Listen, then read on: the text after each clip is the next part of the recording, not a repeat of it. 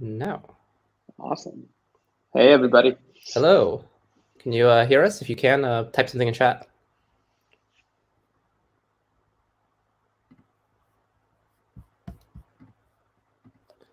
Awesome. We're just getting, yep, cool. We're just getting set up here.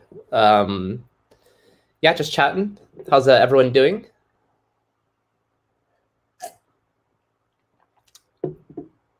Oh, well, they're waiting. I'll take the answer. Doing pretty good. 1 second.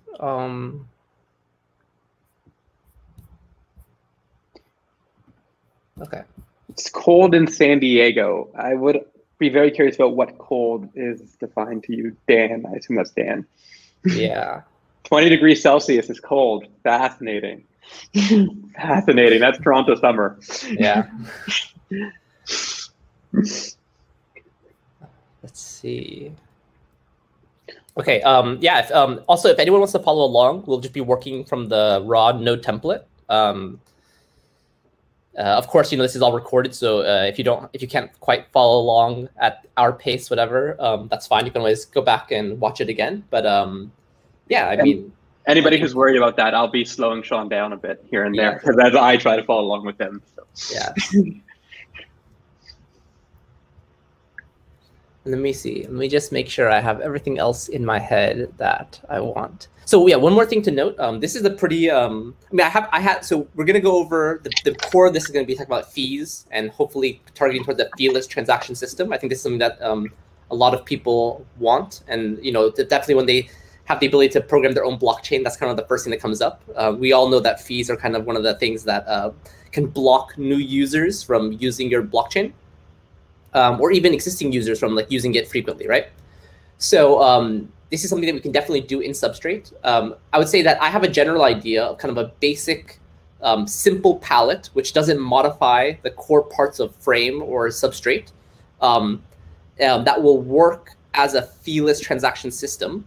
But I would say it's not a very mature implementation. It's kind of just get something working, shows you the basics, and if you all have ideas that we could practically implement in the time that we have, that would be cool to hear too. So maybe either ask a question or put something in chat, and maybe we can start looking at those ideas and implementing it. But just something to think about as we're doing this. That you can definitely give us some input and we can try to play around.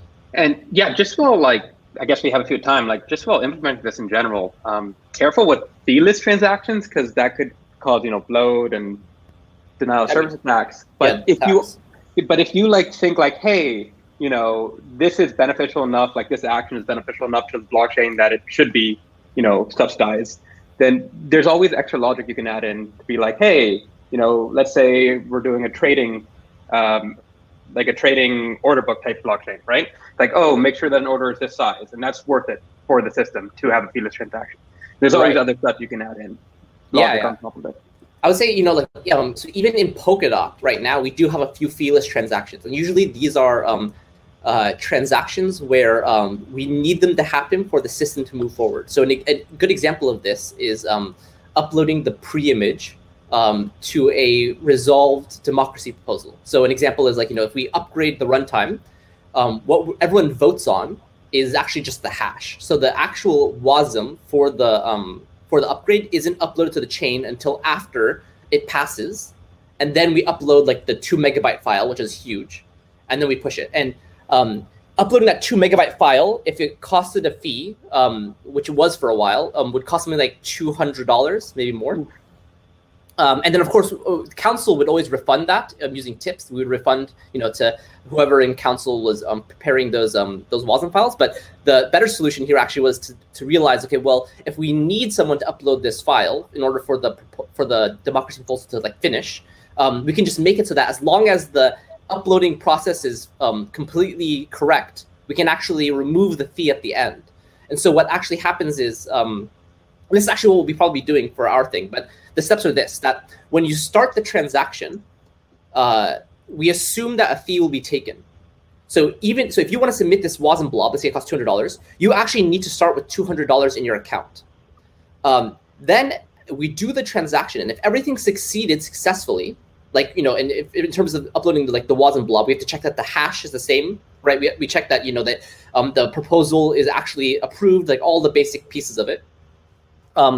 Once we've done that, then we can say at the end of the transaction, okay, we'll give back the fee. We don't need to user to pay any fee, and basically that's that. But there is this still kind of a thing where you basically need to have the user to have some fee to begin with. And I think this is actually pretty important for any feeless blockchain. What you can't do is just set up your blockchain so that anyone can do transactions without fees. Because basically what could happen then is that accounts with no balances at all, basically like randomly generated accounts, could then trigger transactions. And that would basically open you up to a DOS attack, like very easily.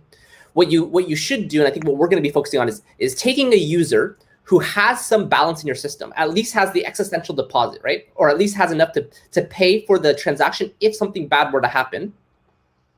And then basically check that the transaction is good within all of the facets that we want to check, and then take away the fee there.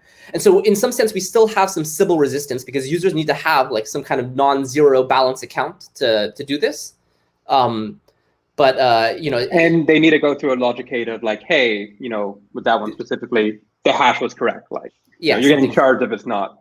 Exactly. So this is the kind of thing you think about. So again, what we'll be showing you here will probably be touching a little pieces. It probably won't be perfect, but these are the kinds of things you need to keep in mind when you're designing any type of system without fees.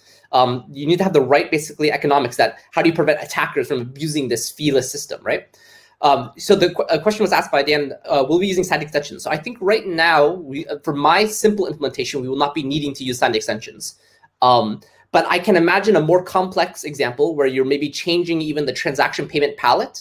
You could use signed extensions, but it's definitely possible we can maybe jump in to signed extensions if we get to give a good idea on how to implement it. But my basic idea right now is not going to use it. So let me talk about my basic idea. Let me actually check that my thing is finished compiling. Shit. Let's see what happened here. Okay, give me 1 second. I need to install. So I was silly, of course, and I updated my Rust, and so I need to go back and get the right nightly. Yeah, in the meantime, I can go over, just to like reiterate what Shawn was saying and maybe a little bit more depth. In Ethereum, which of course is something that you can definitely see, there had been situations of DOSing attacks because opcodes weren't priced right. So it's a really real attack and a really real thing. Think about this. Every transaction you make needs to be replicated on thousands of machines. It's not just regular computing. So not pricing things correctly. And by the way, to figure out how things are priced correctly, Shawn did 2-3 weeks ago, did an excellent panel seminar on weights, which is worthwhile to watch. But figuring out proper, and he goes into a lot of detail on how important proper weighting is. So it's quite important. And getting the economics right on that, again, would be very important for fees. How and why would you grief a user that abuses the feeless transactions? That's a good question. So again, this would be, to my understanding, and then we'll see a bit more, but based on the concept that you can write your own logic on a feeless transaction. So for example, what Shawn was saying with the pre-image stuff is, if somebody, you take away the gas and you hold it, and if somebody doesn't fit through some sort of logic gate of like, hey, this is the correct upgrade that we all voted on, they would lose their font. So in that regard, you can kind of avoid a DOS attack by somebody calling that function over and over again with bad data. But yeah, it's probably really important when implementing any feeless balance is like, hey, make sure you fall under these certain parameters before you're able to actually access this free transaction. Yeah. They also ask, why do fees exist in the first place? Fees are, like, I think, a very fundamental part of all blockchains. Like, blockchains are basically these kind of like economic systems that try to incentivize users using basically their money. And this is in all cases, like, blockchains ask people to produce blocks by giving them money. They ask users to use they want users to use the blockchain, and in order to do so, they have to pay a fee and all that kind of stuff. So ultimately, fees are they exist in order to basically like gate the behavior of users who are using the blockchain, and whether we want them to limit how much they spam the chain with transactions or basically anything. Fees kind of exist to basically act as that monetary incentive mechanism. Cool. I think everything is working fine on my side. So let's talk about what we're going to do. So before we actually jump into any code, and before I share my screen, let's talk about the general idea. Okay. So what we're going to be doing is building a pallet, which will basically act as a gateway, a wrapper to any other call in your system. So the goals of this is not to get deep into Substrate modifications. Like I think the average person here doesn't want to rewrite all of these pallets and make them done in a way that would be better for being feeless. And the truth is that if you really wanted to build an end-to-end kind of feeless blockchain system, you probably would want to make a bunch of custom pallets, because our pallets are not designed, like our entire frame system is not designed around like the notions of being feeless. Like the idea of weights is kind of integrated, and fees are kind of integrated really deeply into everything we design, because we want to make your blockchain easy to make economically safe and correct, right? It's we basically, if you really want to make a true end-to-end feeless blockchain, I think you'd want to do some more low-level editing. But that's kind of not what we want to do here. What we want to do here is, what can we do to take the existing substrate and frame system and modify it so that it will be feeless? And so what we're going to do is we're going to create a pallet. Will basically act as a wrapper. And this pallet, you can basically forward any call to this pallet first, which will then actually trigger the call you want. And then this pallet will have some logic, which says whether or not this transaction should be feeless. So probably what we'll do to start is we'll just create a pallet where anyone who calls this extrinsic, it will be feeless. That's super simple. And anyone can make as many feeless calls as they want. Then we'll add to it a little bit of logic, maybe some kind of just counter. We'll say, okay, every user gets 10 free calls every 1,000 blocks, something like that, right? And so then basically we'll have a counter, basically says, oh, whenever your user calls this call, we'll check, do they have a free call available? If they do, make it feeless. If they don't, just charge them a fee. So something along those lines, right? And then finally, what we might want to do is actually change it to say, okay, let's do it by weight, because saying that you have 10 free transactions per 1,000 blocks actually doesn't really mean much in the context of Substrate, because the transactions could mean extremely different things, right? Like you could have one which is just a transfer, which is quite small, or you could do something really crazy big, like an upgrade or whatever, right? So maybe instead, what we should do is say, okay, well, can we get the weight of the call that they want to make, and then give them this much weight per 1,000 blocks, right? And then just basically track the weight there instead. And that end-to-end will kind of be what I would suspect to be a good working kind of prototype of how a feeless system would work, right? There'll be at least one or two tricks here to make sure that you're doing things correctly with storage. But the last thing is that I think if you want to actually then end of the day implement something like this onto your blockchain in terms of like a user interface, it would actually be quite simple. Basically, you'd have to probably modify the JS a little bit, but you can imagine that every single call, rather than calling the extrinsic directly, like you would with Polkadot.js, you would actually just wrap every call in another like helper function, which would make things feeless. And something as simple as that could turn your entire blockchain's user interface into a feeless system. And so this is kind of what my imagination of something that would actually quite work and work like today, and it would be quite simple for anyone to build. So right, but also don't do that, because the 9th transaction of every person would be to move everything, all the bounces to a new account and get 10 more free transactions. Right. So yes, that's a good thing too. Don't actually do that. We could actually solve this problem today if we wanted to. So one of the ways you could solve this problem is that users could opt in to the free transaction system, and if they do, they lock their balances for those 1,000 blocks or something like that, right? Yeah. So if they lock their balances for 1,000 blocks, it's not a big deal for anyone, but it basically means that during that period, they can't actually transfer their money anywhere else, right? Yeah, but it's a good concept of system design too, of like, all right, how do you make this workable for an actual production level blockchain? But yeah, I mean, that's great thinking though. You're absolutely thinking the right thing. Like a user could attack the system by just constantly transferring money to new accounts and then setting things up. So to me, that's a genie problem. Hey, you have 3 wishes. Your last wish is always for 100 more wishes. That's exactly right. Okay, so I'm gonna start sharing my screen, and then Jesse will be following along with me, and hopefully what we're gonna do is I'll be programming things on my side. He'll be following along with me, and hopefully at the end we'll be showing things working on his screen. So that's the goal. Okay, and let me share my entire screen. Okay, cool. And now people can see, I see. Okay. So I have here the node template. It's compiling still because I need to get compiled, but that's fine. It's almost done. Okay, so what we're going to do is basically create a new palette. And so there's already this template palette here, but I'm probably just going to change the name of it in order just to make it more ours. So I'll change it to something like feeless. Why not? That means I'm also going to change some stuff inside of here.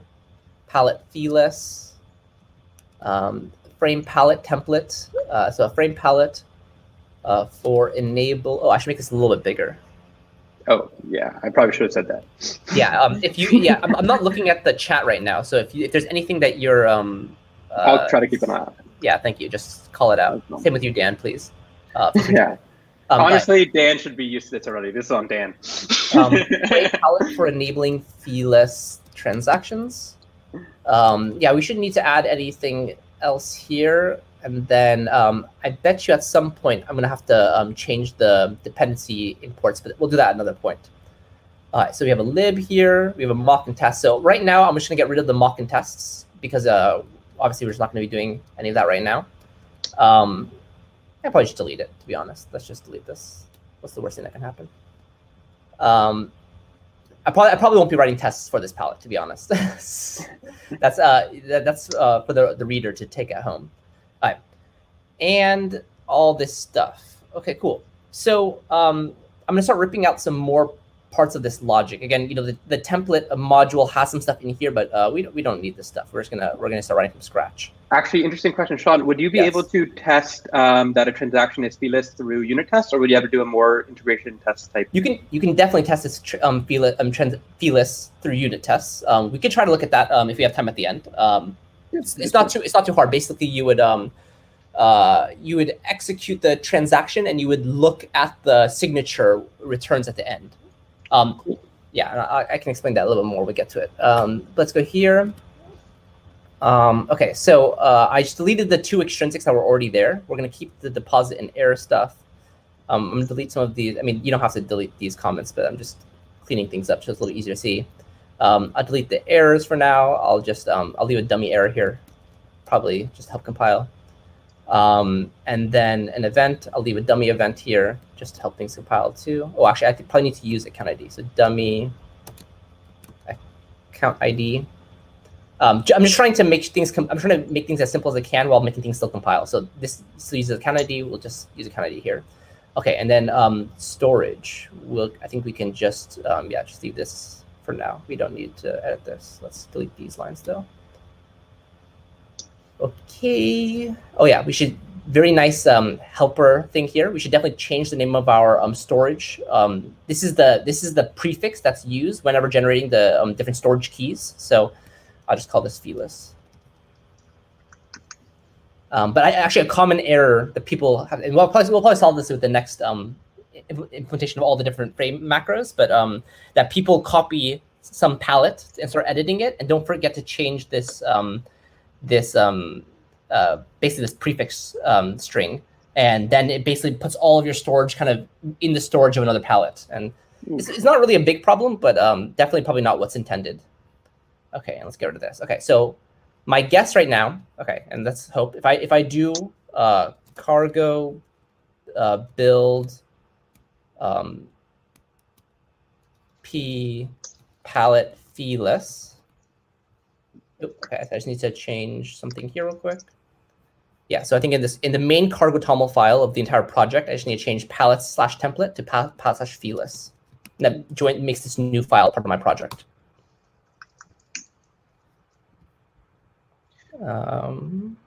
Failed to read. This would probably be in the runtime. Also, you need to change it to cargo toml. No, but I think for now, it's saying that right now it's just this cargo. Oh, pallets template. Let me just see where else the template shows up. Oh, here we go. Palette template. Yeah. So let's just change anything with palette template to pallet feeless. Palette template. Change it to pallet feeless.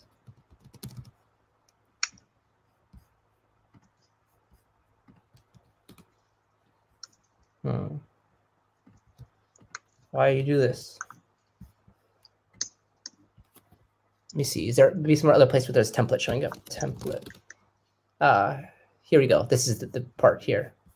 So yeah, there's some other, yes, right here. This needs to be from pallet template to pallet feeless. This is actually another thing I see a lot of people struggle with kind of early on is managing these cargo toml files, managing the errors. I definitely wouldn't say that that Rust is super noob friendly, but I think one of the things that really would help is getting people to be more familiar with kind of handling Rust errors and trying to figure out on their own kind of how they can get things working. But I don't know if I have exactly great answers for them. Oh, okay, this is causing some issues here. This and then this. Sorry. Then hopefully we'll build now. Yep. Cool. So this is building. Let's assume that it works. So let's kind of just get started, and we'll handle any errors as they come up. Okay, so we're gonna jump back into our feeless palette. Okay, so we basically ripped out everything. This palette does nothing. It has no extrinsics, has nothing. But we can try to get things working, okay? So we're gonna try to get some functionality in here. So what we're gonna do is we're basically gonna have one simple extrinsic, and this extrinsic is gonna be called maybe like make feeless or something like that. So we'll do a new function, make feeless. And of course, the first parameter of any extrinsic is always the origin, right? The origin tells us where the call is coming from. Will it be expecting this to be a signed origin? Users will be calling this. But of course, there are other origins you can check against, like root or none. And then, of course, there's going to be a call here. So part of the whole trick here, and this is a trick we've done in some other places too. But basically, we want this transaction to wrap another transaction. So there's going to be one input into this transaction, which will be the other transaction you want to call. So there will be a call, and this will be a box T call. And actually, there's a few things here we're going to talk about. So first thing we want to do is here, so this T call doesn't exist. And actually, this T call probably won't work exactly as I've exactly written it right now. What we actually first need to do is we need to define basically what are all the calls that are possible in our runtime in this pallet. So if you can imagine real quick, this pallet can be added to any blockchain with any number of other pallets inside of it, right? So in my pallet alone, I can't know what all the possible calls are, right? I don't know if there's a balances pallet. I don't know if there's a pseudo pallet. I don't know if there's a staking or whatever. And so there's some kind of way I need to transfer information from the main runtime. If you look, the main runtime is over here, this runtime source librs, right? This is where the construct runtime is, construct runtime. And this construct runtime here, this has knowledge of every single pallet in your system, right? And as a part of generating in this construct runtime, we generate this call enum. And this call enum basically is enumerates all possible calls across all possible pallets. So one thing you might be familiar with is that this call enum is actually quite simple. For this very first pallet, the call enum, the first index will be 0, right? 0 index. And then the first call in system would also be 0. And if you want to call the third call in system, you would have an enum, a call enum with 0, 2. And this call enum allows you to filter what call you want into the correct pallet and stuff. So this is basically what we call the function dispatch or the extrinsic dispatch. But it's only at this level do we have an idea of the full calls of the system. So what we actually need to do is we need to create some kind of passing function. We need to pass basically information from the outside of this runtime here into our pallet so that we know all the possible calls of our system. So we can, basically know what is trying to be called. You can see actually this happens in this pseudo pallet. So if you remember, the pseudo pallet is actually very similar in design to what we'll be doing here. The pseudo pallet basically allows you to take a call that you would make, and instead of calling it with your origin, the signed origin, you call it with the root origin. And the way that it can know about all the calls is there's this type call equals call. And basically all we're doing here is we're saying there's some associated type in the pseudo pallet, which is a call type. And we're going to assign that call type equal to the call, which is generated from this construct runtime. And so this call here in white actually will be all the calls all the possible calls in your runtime. And we're basically telling this pallet, these are all the calls that are available. And so a lot of times people, I think, sometimes ask like, okay, well, how can I make a specific call to another pallet, but I don't want to necessarily have these two pallets be tied together? Well, one of the ways you can do it is basically giving information about your about all the available pallets to your pallet. So what we do is basically this call thing. So what we're going to do is actually up here in the trait of this new pallet we're creating, we're going to have a new type call, and this call type actually has to have a bunch of fancy traits. Actually, I don't remember all of them off the top of my head. I think it needs to be like, my guess is parameter plus get dispatch info plus something else. But what we're actually going to do is we're going to cheat a little bit, and I'm just going to go look at Substrate, and I'm going to take a look at sudo and copy from there. And so this is exactly how I would do it if I was working in real life. I obviously do not memorize all of these different traits and stuff myself, but I would just go and, I'm familiar enough with Substrate to be able to kind of know where to look for in the code to find the things that I want. Could you also post that in the chat when you go to copy paste it? Of course, yeah. Awesome. And it shouldn't be bad. So again, what I'm doing here is I know that sudo has a similar design for the core thing that I want. So I'm going to go into the frame. This is Substrate. I'm going to go into sudo. And if I go to the lib, I can see the trait definition in sudo. Let me make this a little bit bigger. Yeah, I'm already getting a little bit of lag on my screen. Hopefully you all are managing. And yeah, you can see here, there's a suitable call, has parameter, unfiltered dispatchable, and get dispatch info. I think this unfiltered part actually doesn't need to be there, but basically we're going to copy this. So let me paste it in the chat as well as I can.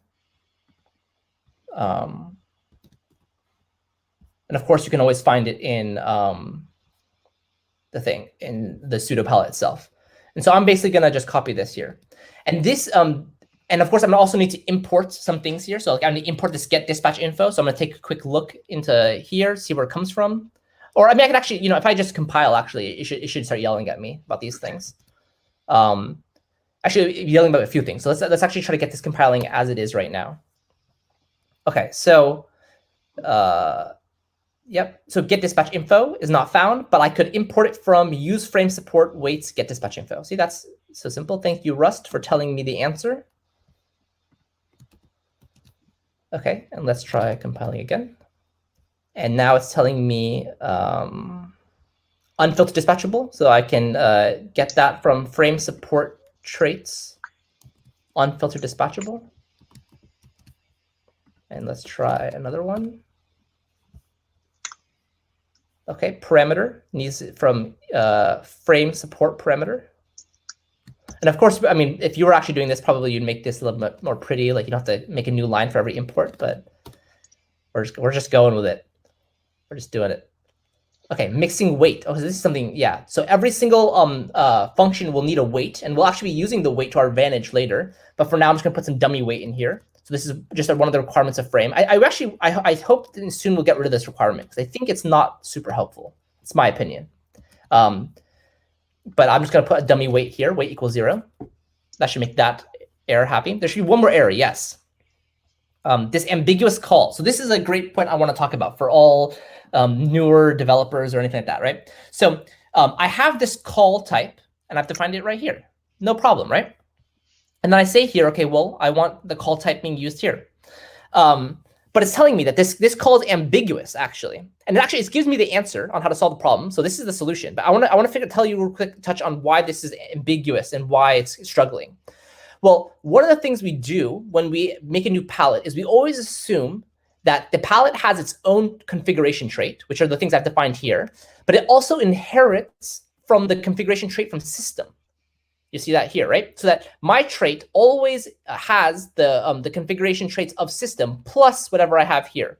And if I actually quickly go back to Substrate and I look at the system palette, you'll see that one of its configuration traits is actually also called call. So if I go to trait, yes. So if I scroll down here, here's a call for the system.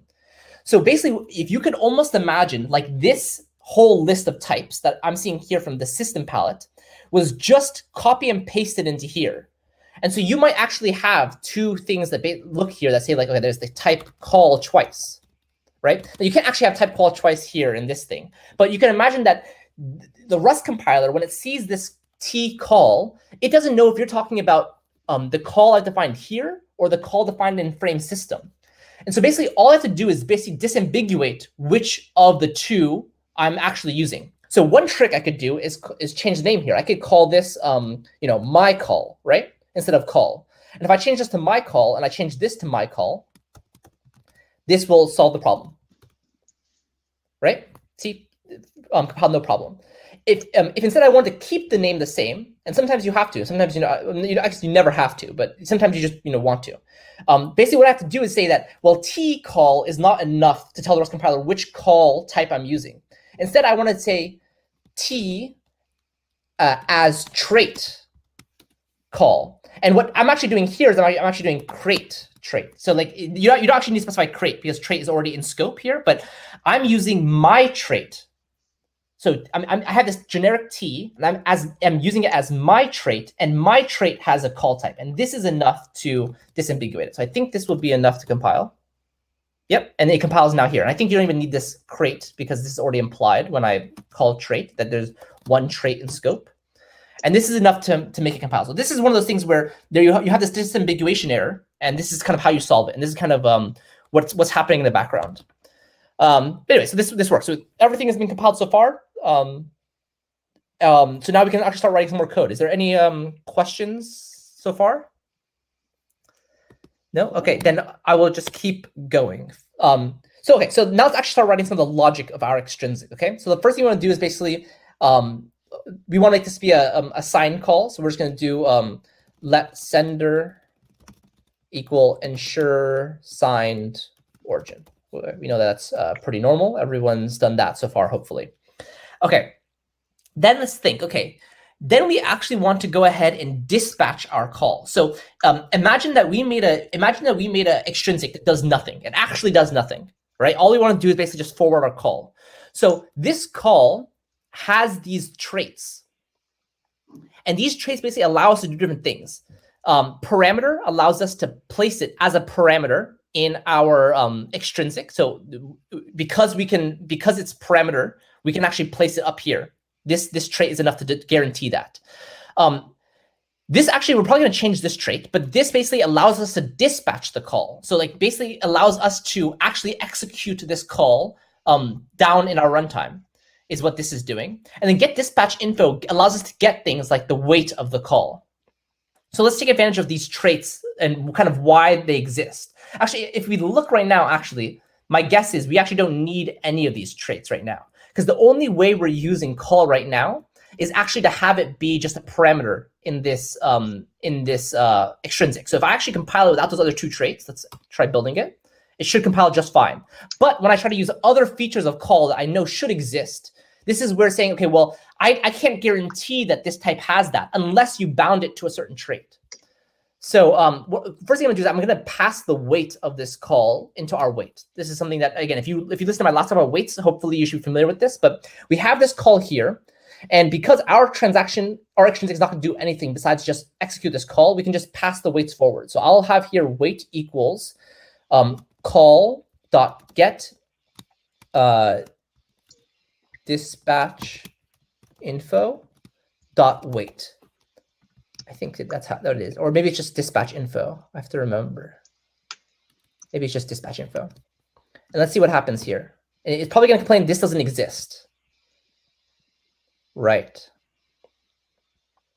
Yep, this dispatch info does not exist. So let's instead try, I might need to, let's try to add that one trait that I knew we need. We need this plus get dispatch info. So this is where this trait comes in. And let's see what it starts yelling at me about. Oh, not found in box. Okay, so probably I need to like unwrap this thing. So maybe if I put a pointer here. Or if not, I'm gonna get cheat real quick and look at sudo. Okay, give me 1 second. I'm gonna look at sudo, see what they're doing here. So in sudo, we do the same thing. We want to get the weight of the call. And so in sudo, where's the declare module? Oh, this is the wrong one. This is system sudo. Here we go. Yeah, here. So it's call dot get dispatch info. So I lied. I shouldn't have doubted myself. It's not get dispatch. It's get dispatch info. Okay, and this function should exist because I had that trait. I don't need this pointer. All right, cool. It compiled. So let me just do one more thing real quick. So I wanted to show you. So this get dispatch info, this function exists on this call type because we've constrained this call type to have this trait, get dispatch info. And of course, we can go into Substrate and look at this trait. I'll just do that really quickly. I probably won't do this for everything, but just to really paint a picture here. So if I search in Substrate, the main Substrate repo, trait get dispatch info, you'll see here it shows up, and you can see here that anything that has this trait has this function, get dispatch info. So as long as something is bounded to this trait, we know this function exists. And this get dispatch info will return a dispatch info struct. And the dispatch info struct is defined here. And this struct has three things: weight, class, and pays. So we could extract from it whatever information we want from that call. And this whole get dispatch info, this whole implementation of this dispatch info information is all automatically generated for you in the declare module. So part of the reason why we have these weight traits and all that kind of stuff is all basically we construct on the fly these trait implementations for you. So these macros do a lot of magic for you to make it happen. But you can see if we don't constrain this call to this trait, and I try to compile this, it will tell me I can't access this function. We don't know that this function exists, right? So it's only when I have this trait that this happens. Okay, so that is that. And so basically here what I've done is I've forwarded the weight information to the weight information here. If I want to be more specific, actually, I probably should forward the weight information. Actually, let's do a little bit more fancy here. So what I can do actually is say let dispatch info equal call get dispatch info, right? And then I can say that basically I return a tuple, and the first part of this tuple will be the weight. So I'll say dispatch info dot weight is the first one. Then dispatch info dot what is it called? Class is the second one, and then dispatch info dot pays fee. Oops. Dot pays fee. And so basically here I'm passing into my weight exactly the same information that's coming from the call that we were going to make. Let's build this. Oh, doesn't like it. Missing closing delimiter. Oh yeah, I forgot to put a closing bracket here. Sorry. You can see here in this weight, we can actually write a small, basically closure type thing, right? We're just writing a small function here. We just make a temporary variable, and then we just pass in all the things. Okay, so that's the first part. The second part, this just basically makes sure that our weight information is correct. The second part is that we want to actually dispatch this call. So this extrinsic for now is not going to do anything. It's just going to forward the call to actually make it happen. So we have this call, and this call you can actually call.dispatch. Dispatch. And part of dispatch will be the origin, which you want to make the call happen. So I will have to do here, let's think, what is the thing? It should be, I think it's just origin again. And that should be enough. And I think that's that. So this won't work because I haven't specified that the trait for dispatch, but let me just see what's happening here. Yep. So dispatch is not yet found in this call type. And so in order to be able to use this dispatch function, of course, we need to add another trait, which was that unfiltered dispatchable. So let me go ahead and copy that back into my runtime. I had it in chat, actually, right? Lots of things happening here. Okay. By the way, if there are any questions, definitely start forwarding. I reposted for you. Okay, cool. So let's see if this works. I think that, let's see, dispatch. I think actually I need to change this. So there's a few. This one is a little bit harder for me to explain. This is something that Guillaume introduced, but unfiltered dispatchable is a way for you to be able to basically forward a call without having any filters that exist applied to that call. So you might, for example, have a proxy, and a proxy has a filter on which calls it can make. What you don't want is some other logic later in your code to actually pass that extrinsic and then remove the filters, because you want to make sure that if a user has certain filters applied to them, that those filters stay always there. So I think what I actually want is just the trait just dispatchable, and dispatchable alone I think will allow me to basically keep the filters around and just dispatch the call. So let me see if this works. If not, then I'm gonna have to think a little bit harder. Or dispatchable. Yeah, actually, but there's no dispatchable in traits. So let me see if I can figure out what the right trait I want is. So I think there's a trait. Let me search unfiltered trait what was it called? Unfiltered dispatchable. Is that not a trait? Here we go. Trait unfiltered dispatchable. Okay. So this unfiltered dispatchable has this function, dispatch bypass filter. What I want is function dispatch. Let me just search this then. And I'm going to be finding where this thing exists. I'm surprised it's not in the same file.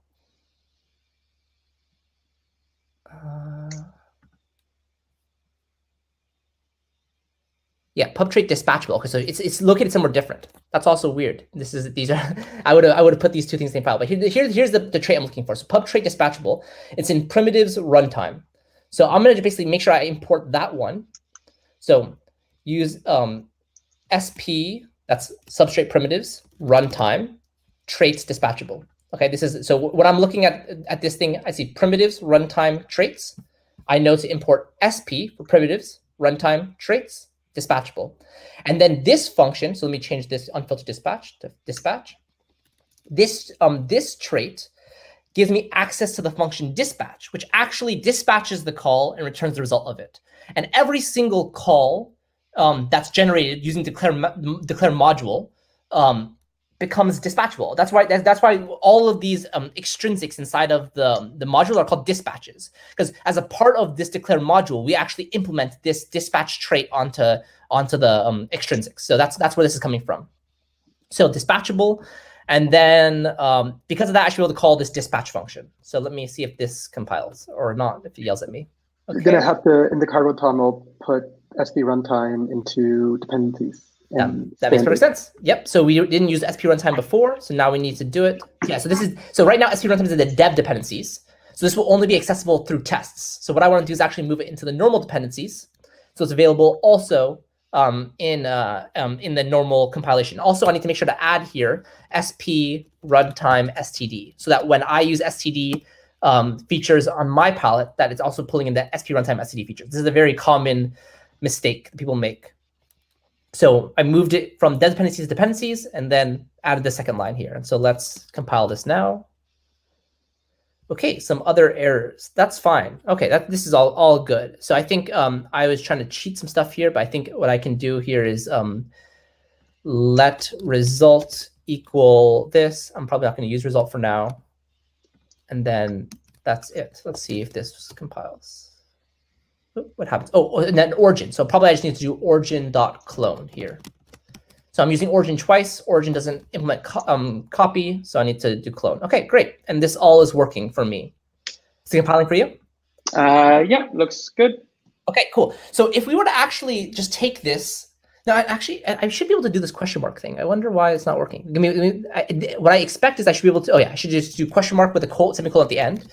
And basically this will propagate up any OK or error to here. So if there was an error in this dispatch, this make feeless would be an error too. Let me see what's happening here.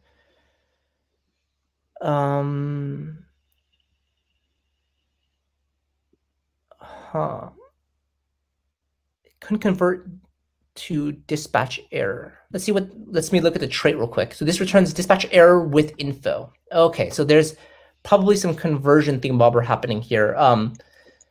What I can do,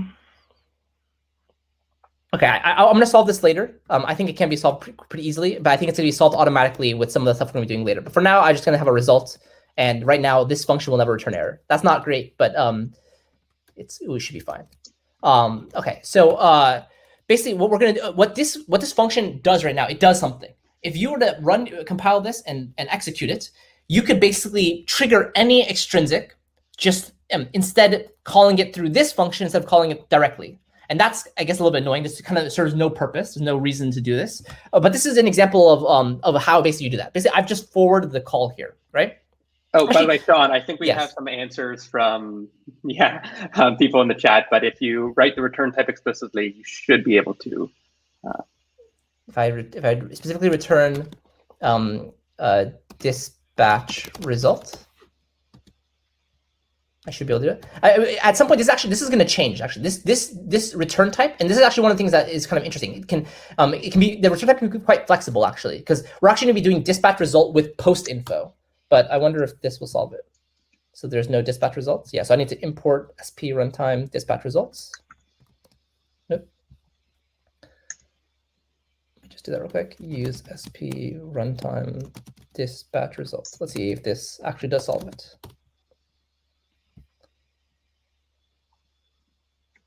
Oh, and I need to, of course, if you, so this is actually another thing I hate about the macros, that if you introduce this actual return type, you actually have to introduce the OK at the end. If you don't have the return type, you actually don't need OK.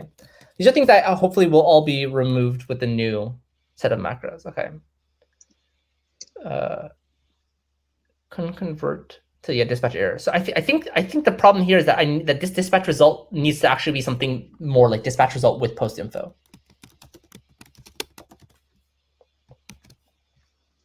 If we're going to do it, let's just do it with post info.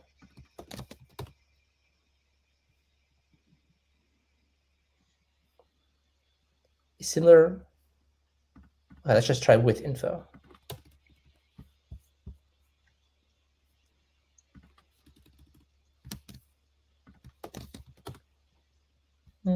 Expected one type argument. Okay, I'm not going to walk down this rabbit hole, y'all. I'm gonna keep moving forward because I think that this is all going to be solved when I actually use the dispatch result post info. Okay. But just to note that this exists. Let result equal.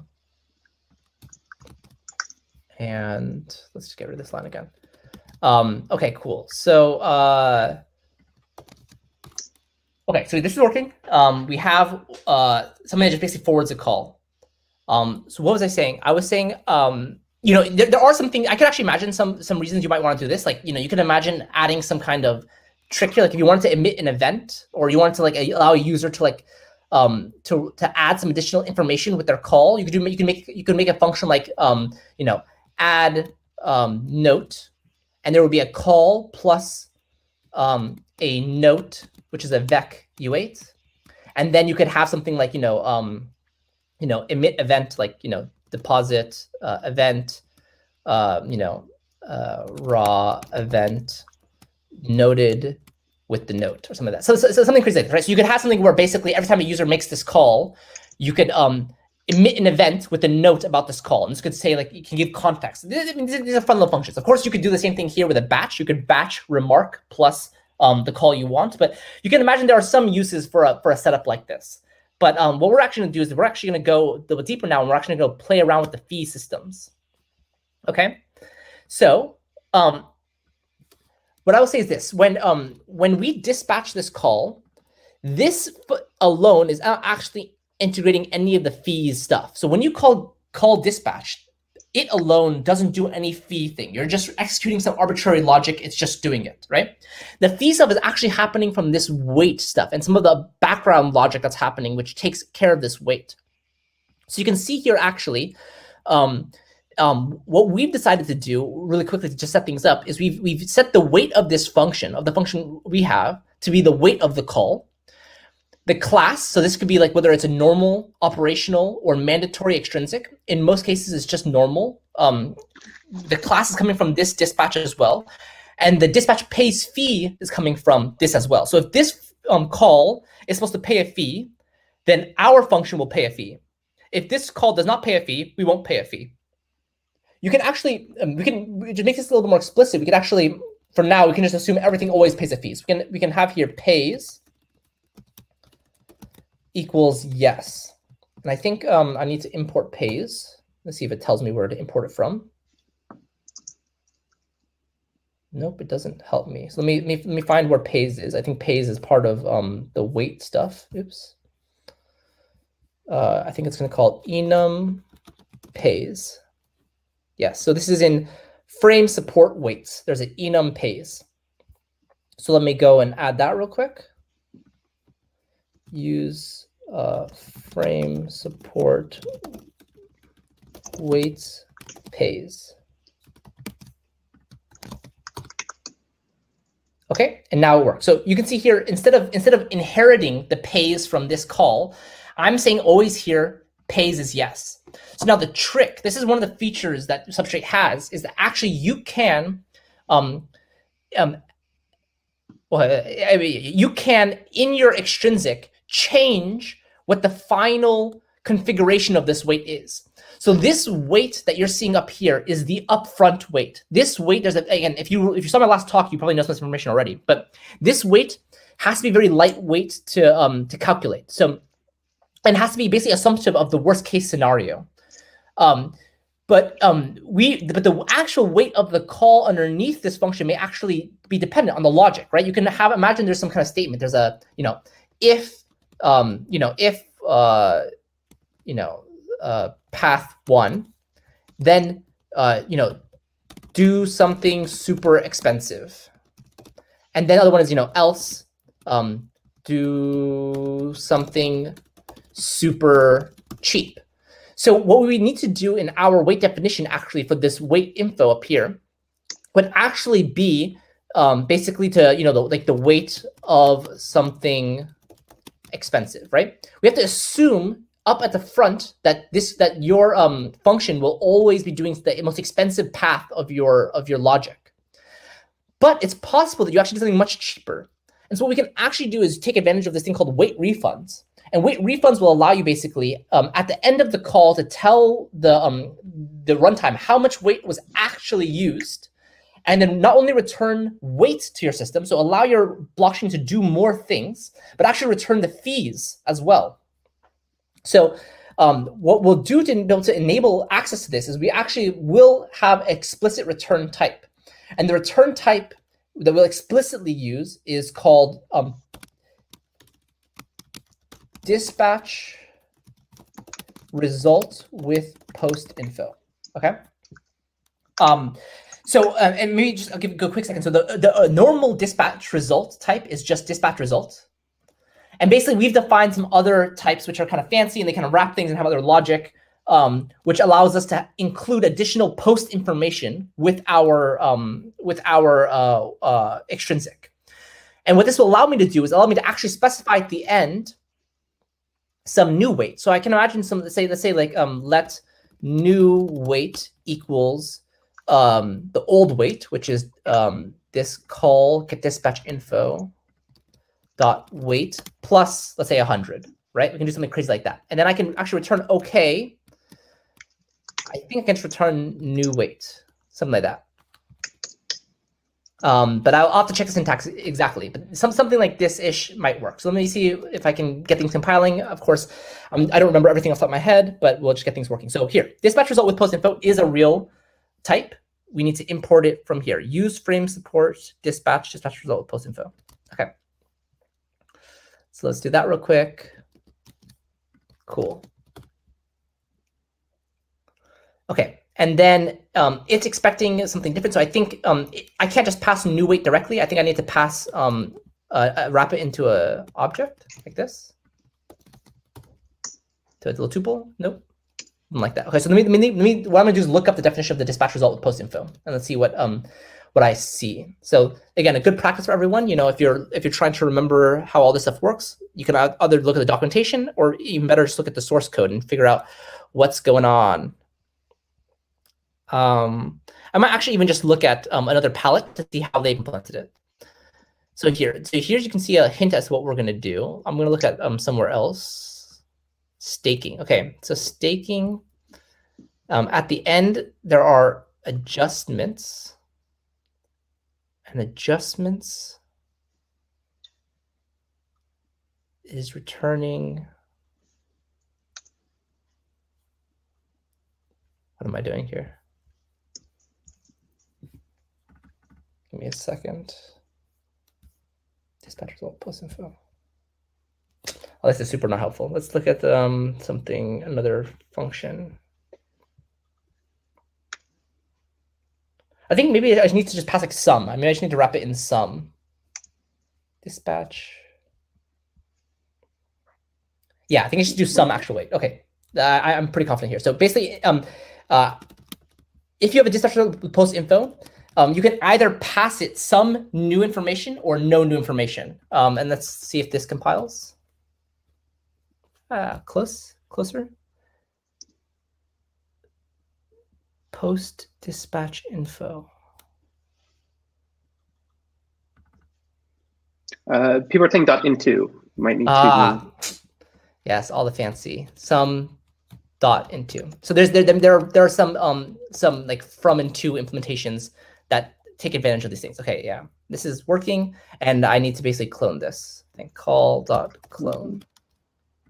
Because I'm using call twice here. I mean, we probably won't do that long term. Yes, okay, .into. So basically, this is a lot of Rust magic too. But basically, what I expect when I see this is that there is probably some bigger struct that's being passed in here. So if this line would probably more explicitly be written something like, okay, post dispatch info, which is probably a struct, and post dispatch info has like weight, and I would say this new weight, and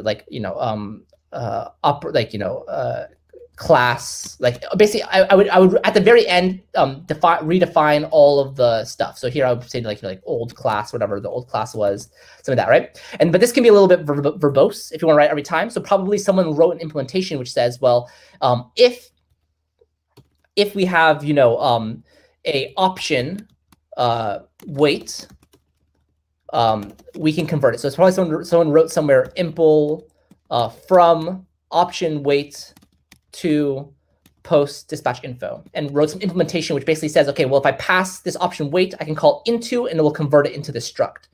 And I bet we can, if we want to look real quick, we can find that. And I probably will. But for now, let me just go back. Let me just delete all this stuff. But this is why we're able to do some tricks. Yeah, I don't know if there's a good way to kind of know, like, I don't know if people can just know this. I think you just have to either see the documentation or you have to look in the code really deeply. But like all of these tricks with how you can do things more simply is maybe not super clear. But let me see if I can find this real quick. So if I find impl from option weight, see, look at this. It's exactly what I expect, right? Impl from option weight for post dispatch info. It takes the actual weight, which is this, this option weight, and basically it creates a post dispatch info with the actual weight and pays fee.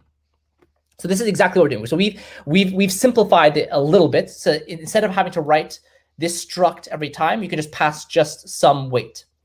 And you can actually see here, there are two things we can modify in the post dispatch info. We can modify the actual weight, and we can modify the pays fee. And this is a big hint as to what we're going to be doing to be able to remove fees from our system. Okay. Yeah, I don't know if anyone in chat, anyone more experienced Rust developer has any hints as to kind of like how can people find all of these tricks. Like I don't, it's not obvious to me, but yeah, and if some Rust gods in chat. Okay, so this works. So basically what we're doing here is we're allowing us to define at the end a new weight. So actually, this is a really bad example because one of the rules with defining the post weight info is that, remember that this weight up here is the worst case scenario. We can't actually increase the weight in this post dispatch info. So this plus 100 makes no sense. Actually, this will not do anything. It will not increase the weight by 100. It will not increase the fees. You cannot increase the fees after the fact. That the weight system user is upfront in the transaction queue is checked whether or not they are able to satisfy all the requirements of the transaction. So if a user needs $100 to be able to submit the transaction, we check in the transaction queue, does that user have $100? Imagine the user has exactly $100. And then we have something that says, okay, well, the weight is actually more. We actually want to charge more fee. We can't take from the user more than they already have. And we can't like undo the execution. We already did the execution, right? Like this increasing of weight is not logical. This is exactly why our weights have to always be upfront, the most expensive it possibly could be in our extrinsic. And then what we are allowed to do is actually decrease the weight. So I can actually do, what makes more sense here is minus 100. And what this will do is actually free up 100 weight and reduce the transaction fees by whatever 100 weight would be. But if you were to add a plus sign here, it wouldn't complain an error, but actually you would notice that your weight would not actually change, that no fees would actually change here. That's the logic inside of the code. So only minus makes sense here. Okay, so that's something important. Okay, but we're not going to actually modify the weight here. What we're actually going to do is modify the pays fee. So what I can do, I'm going to get rid of all this new weight stuff, is as a part of this dispatch result with post info, assuming everything finishes okay, I can actually here return some pays no.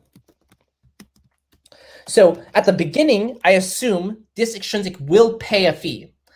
I execute everything. There probably should be some checks here. So, so sanity checks that things should work, right? Should work. Something like that. And then assuming everything does work, at the end, we can say, okay, at the end, well, no, this user's not going to pay any fees. Everything was working correctly. They don't have to pay any fees. And I think that this syntax should work. Let's see, what did I mess up here? Maybe I don't need some. Maybe I just need to do pays no. Pays no dot into. Let's see what this does.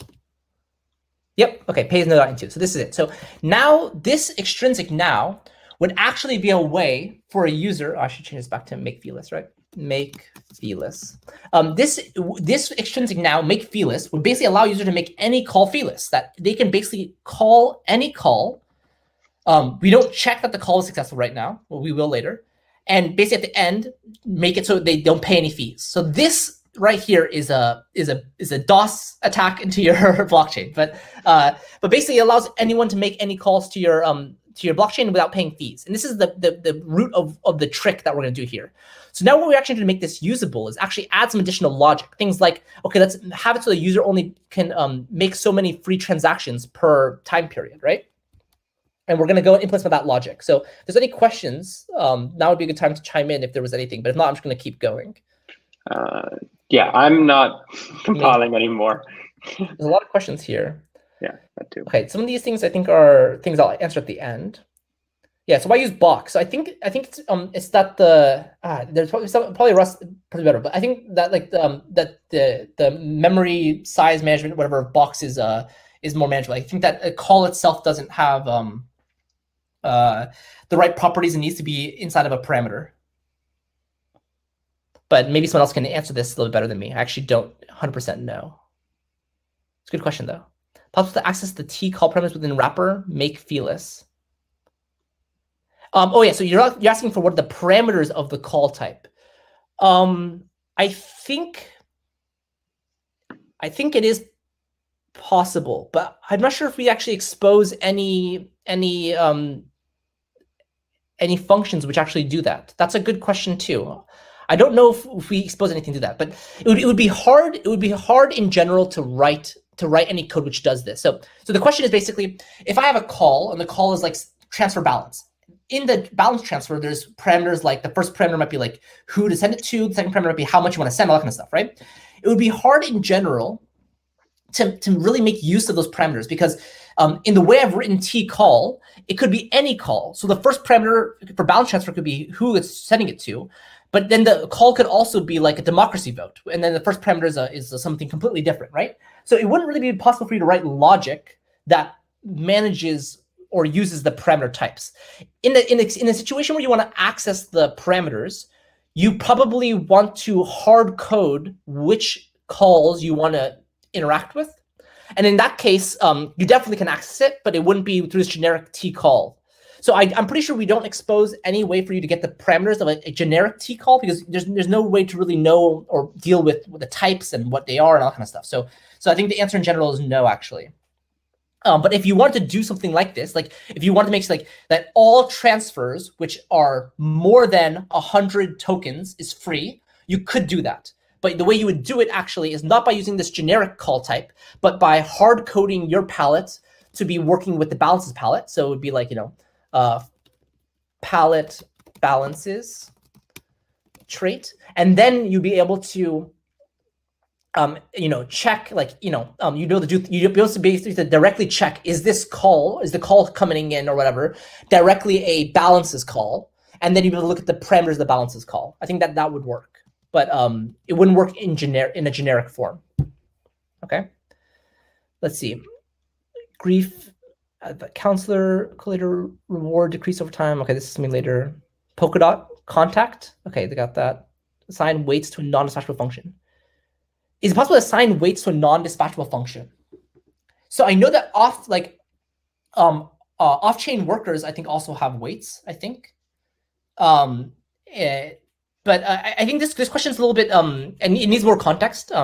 Definitely for you to post more, but like in general, what the weights are used for is to manage resources on the blockchain.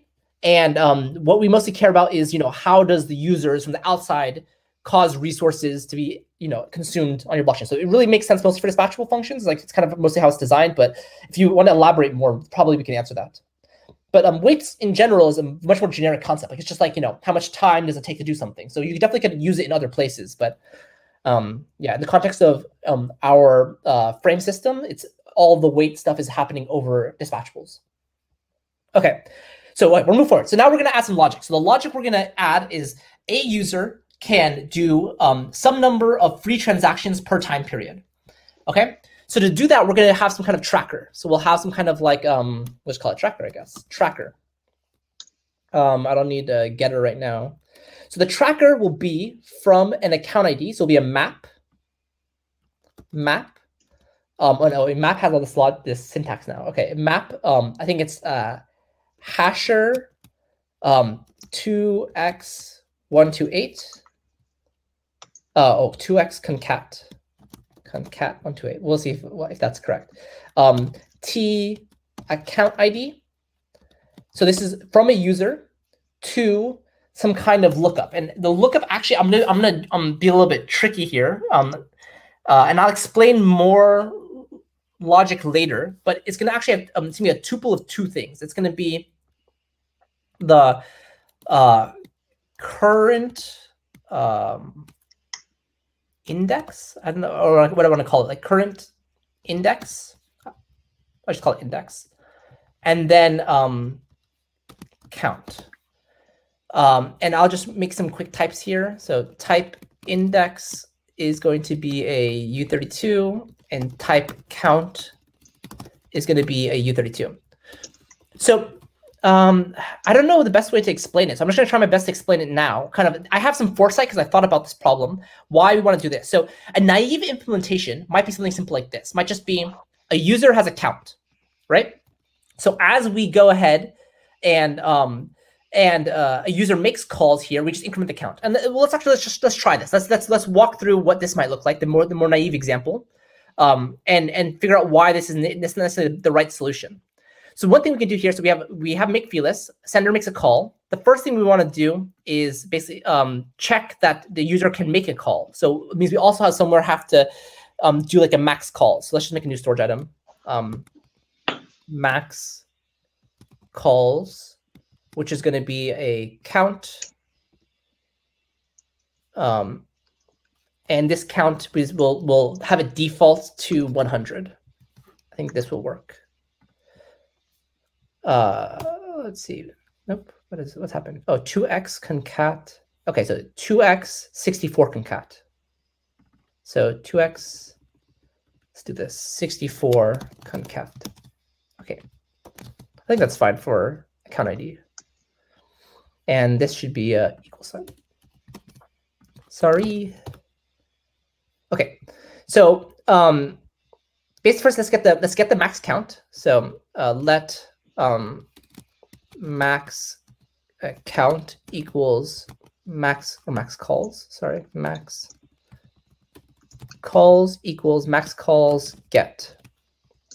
And then we can also say let user calls equals tracker get of the user, which is sender. We can borrow. Okay. And then we want to basically ensure, like, if or we can do an ensure statement here. Ensure max calls, user calls. Ensure user calls is less than max calls, right? or else we can return an error, t. Let's see what we want to say, like no free calls. Sure, something like that. And let's obviously add an error here. No free calls, and this will be user has used all of their free calls. Okay, so let's see. This should work. And then of course, if this passes, then we can do tracker insert sender and user calls dot saturating add 1. Something like that, right? Let's see what else did I mess up. Ensure, there's no ensure in this thing. So ensure comes from frame support, I think. Mm-hmm.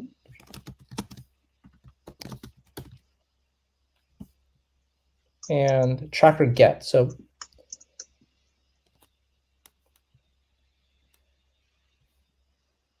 because I need to get t. Sorry, tracker needs this generic t parameter because it uses t account ID. Okay, so this should work. Oh, of course, tracker needs t here too. Sorry. Okay, cool. And this is basic, right? So the user can have a max number of calls. I've made a decision here, and it can be whatever you want, that the max calls here is a storage item. So making it a storage item is kind of nice because then you can imagine like governance. We can make some extrinsic which allows governance to change the storage items like at any time. So you could basically dynamically adjust how many max calls users should be able to make.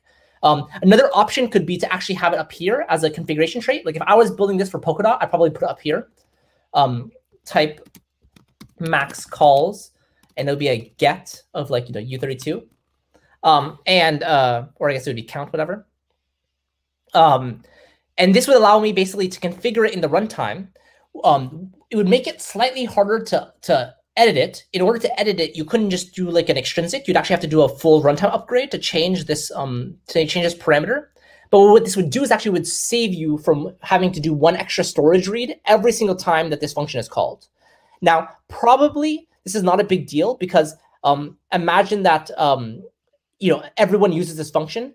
Once per block, this storage item will actually be read, and so it's really not that inefficient to have it this way.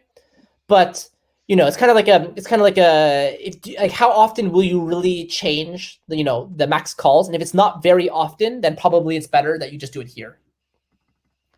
Does that make sense? It's kind of the choice between having a storage item and a configuration trait. So like storage item, it will cost you a storage read.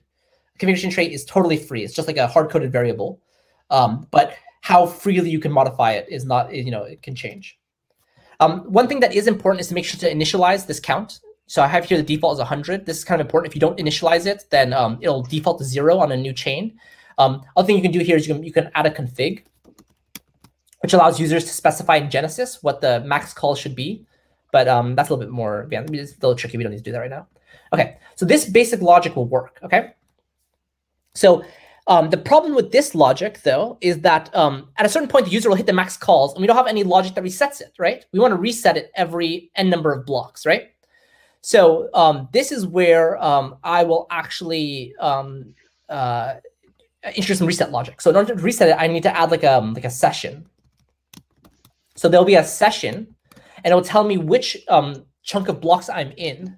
Let me see. Let me think of what I want to do. I want to do session, which will be some kind of index, right? It'll be this U32, and it'll start at 0, and then session length, which will be a block number. T block number. How long a session will be.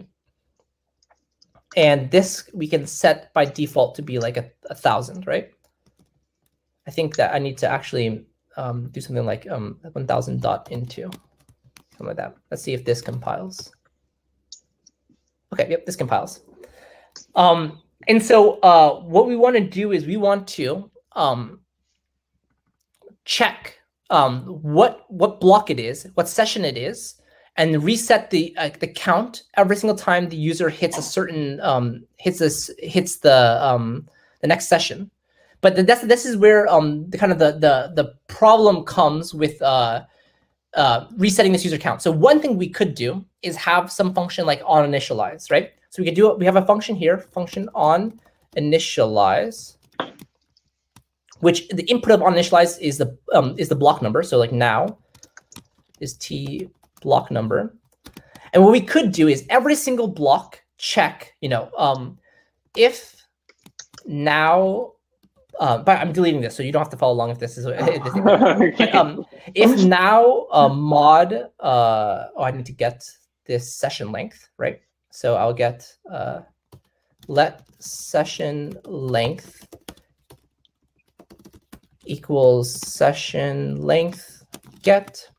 If now mod session length equals 0, then I could. This is the nasty part. I have to remove all the counts of all the users. So actually, in this case, I wouldn't even need the session of here. I would just session length, and then I would have like tracker t remove all or something like that, right? Now this is a very short line, but this line is crazy. Oh my god, never do this. Never do this. Okay. I wonder. Actually, let me see if this will compile. I think this will compile.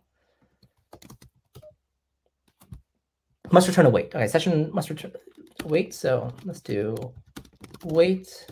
Yeah, because uninitialize always also has a wait, and for now we'll just do 0. What else here? Associate tape from integer. So this wants to be a block number. So I'll turn a 0 into a block number just by calling into.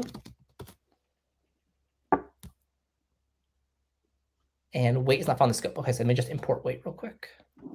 We're going to need it anyway later, probably. Okay, but basically what I'm doing here is that whenever a new session for when we want to give everyone free transactions, we would delete all the storage of all the block session length t. But this is really crap because imagine your blockchain has like 1 million users. This remove all statement would actually be deleting 1 million storage items. Like that is crazy, right? That is a lot of work, and it's potentially doing this every 1,000 blocks or whatever. Like this is some crazy operation. This is not a very good way to approach managing tracking of these calls. If it got big enough, would you randomly see like block times on every 1,000 calls just start to increase just for one block? 100%. You'll see. If it gets big enough, you'll absolutely see block times that won't even happen in the right amount of time. Like they'll be like if you have a 6-second block time, it'll be like 12 seconds, 15 seconds, however long the delete thing is. So this is maybe a naive solution. This is the wrong approach, but it would work. It would work, but this is the wrong approach. What I would propose instead is by just increasing your storage a little bit more, by basically giving users an index, comma count. I can actually track what the last index we counted for them was, and if the current session matches the index of the thing we're counting. So it's a little hard to explain with my awesome dictation here, but let me just write it out and we can see what happened here. But you imagine a tracker actually tracks an index and a count. So here in the tracker, we'll actually get current session, comma user calls. That'll be a tuple being returned from this get.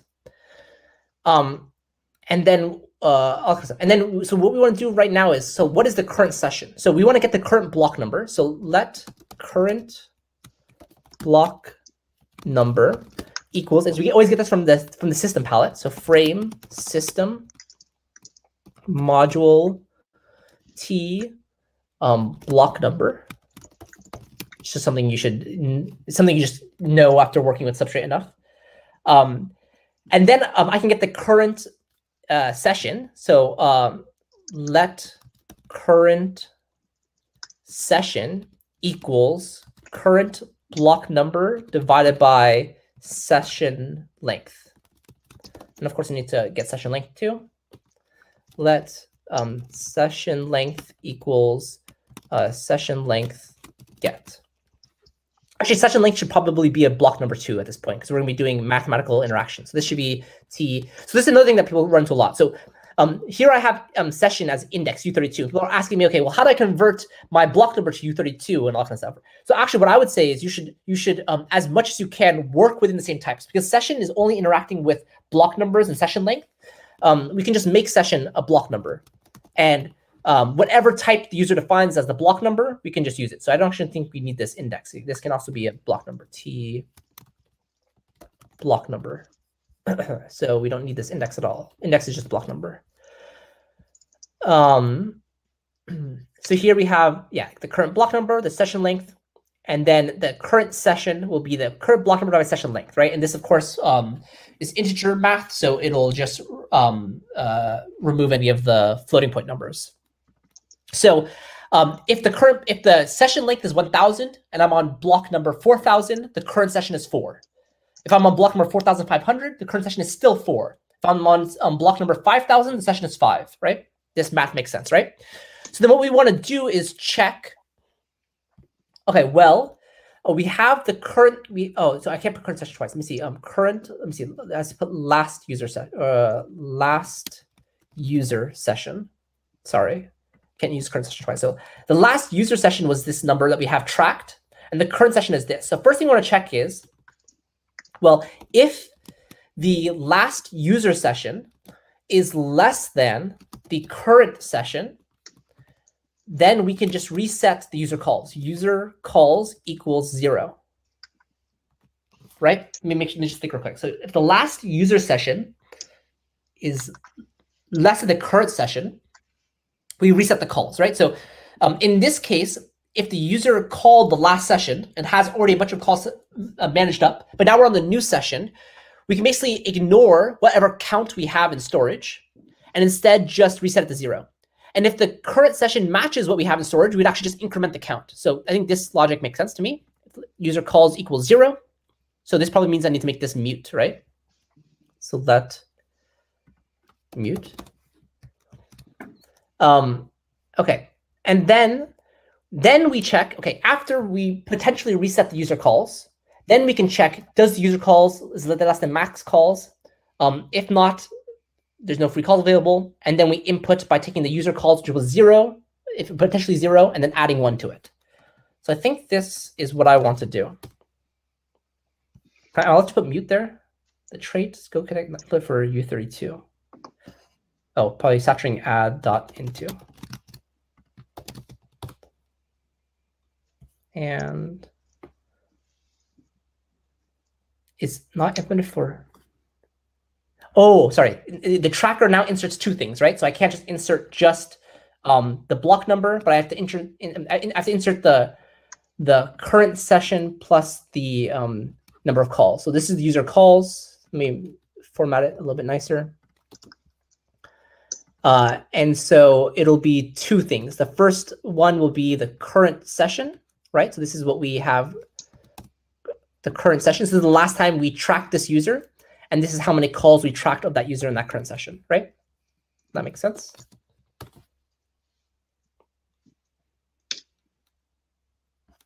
Okay, we don't need this.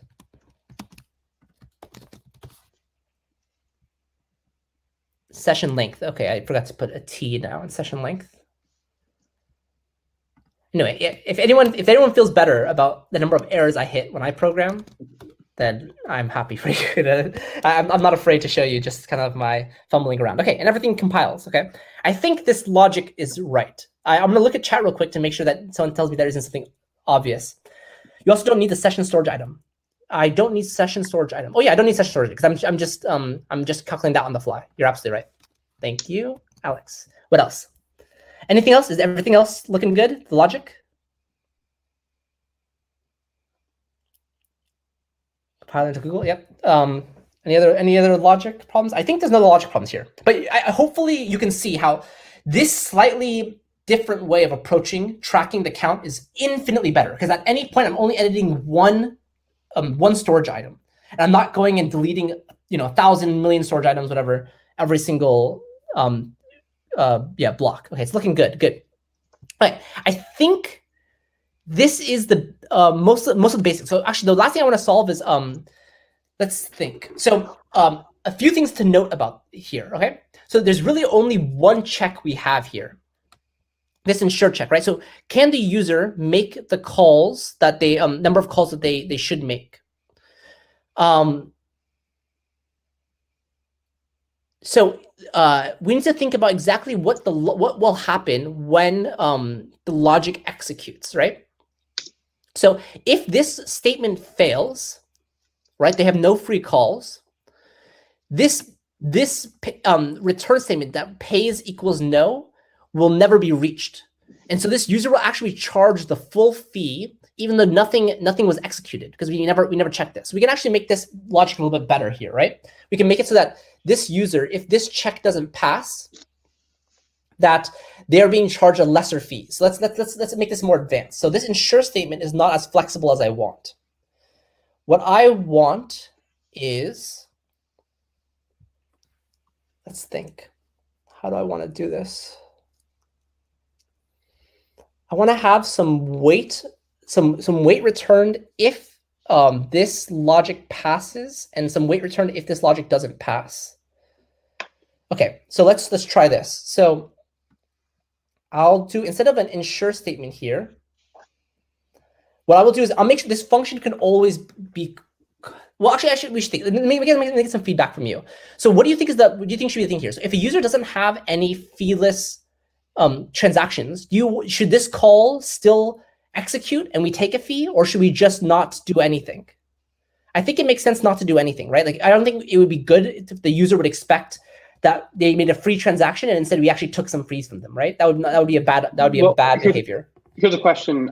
Just personally, I don't know on Polkadot, but I know on Ethereum, if you send a call that hits a revert statement, or an ensure statement would be the equivalent, you still lose the gas, or you still pay the fee. Yes, and here you should still pay some fee, but I'm thinking is that what we shouldn't do is, if the user doesn't have any free calls, we shouldn't actually execute the actual call. We should only make them pay a fee for what this basic checkup logic is, right? Mm-hmm. I think that's what we should do. Okay, so what I'm going to do here is, let's get rid of this ensure statement. We'll just do a little programming on the fly. I didn't really think too hard about this one, actually. Let's put an if statement here. So if user calls is less than max calls, this is what we want. If this is actually true, then we will go ahead and do this logic. We will update the tracker logic, and we will actually dispatch the call. Else, we can actually just here return okay, and we can say, and I'll just define some weight. Let's say what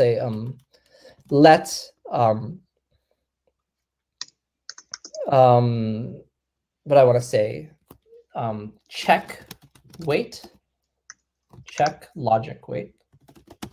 I don't know. I should make up some number here. I'm gonna make it t db weight get dot reads, and how many reads do? I do 1, 2, 3. I do 3 reads. I mean, this is not actually how you would obviously write benchmarking and do all kinds of stuff, but I'm just gonna write some kind of basic Sandy logic, and then I'll return okay sum check logic weight. And then otherwise, this can return up here. Okay, pays none. So here we'll have a different return statement for each one. So if the user could make max calls, we'll return pays no. Else, we have some other weight, which is at the weight of doing these storage reads. And we'll return that. So let's see what this yells at me about. Oh, did I forget a closing bracket? No, that doesn't sound right.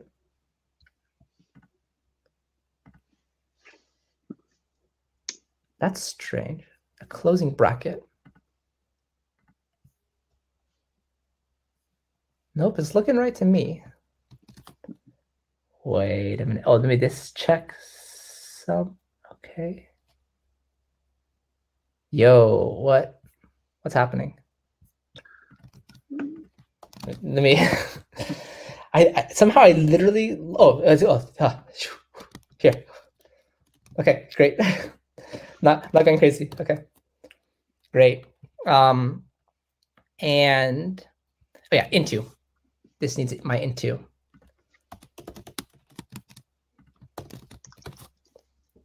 Cool. Okay, so this makes a lot more sense, right? So this function is always callable. The worst case situation is a user gets charged for doing 3 storage reads. That's the worst case scenario. That they don't have enough calls, they get charged for this 3 storage reads, right? Mm-hmm. The best case scenario is that they don't pay any fees. Okay.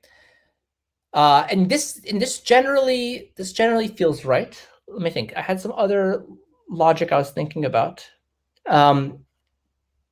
And then probably we want to, we have this result here. So we do call dispatch. And probably what we want to do is actually return some kind of event with the dispatch results. So we can have, so this dummy, we can say, just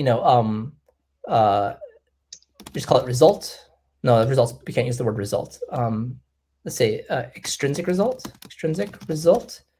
And we'll say a candidate is the user who called, and then a result type, I think would be enough. Or I think we have to go to dispatch result. Dispatch result. I think something like that. Can we just do bool and say, hey, you did? Good or false? Yeah, but I think it's good to have the dispatch result because it can return the error. Like you can get the specific error message that the error would have happened, right? Mm-hmm. Makes sense. And so then we can do here deposit event, a self deposit event, raw event t extrinsic result, sender. Probably I need to dot clone somewhere. Okay, that's fine. We'll do it for now. Sender and result. And I might get some the result conversion problems again here. Raw event, not better from event. We don't need this T.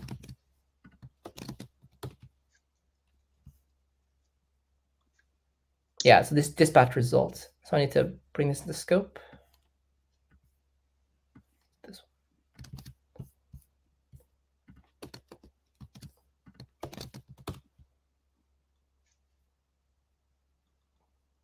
Expected, found associated type.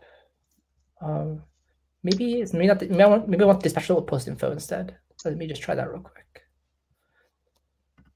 With post info, because that's probably what this thing returns. Post dispatch info.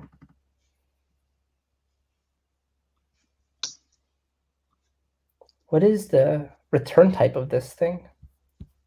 We can remove these parentheses. Man, it's pretty silly. Actually, I don't. So this function dispatch, we can go back into our docs. So I want to find fn dispatch. It's in this here. It returns a dispatch result with info. And dispatch result with info. I feel like there's just like some, I need to call like dot into or something like that. Let me see if I can do that. Result dot into.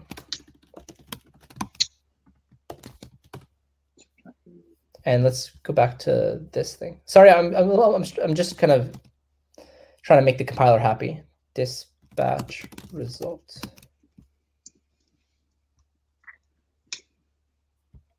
I'm probably have to import it again.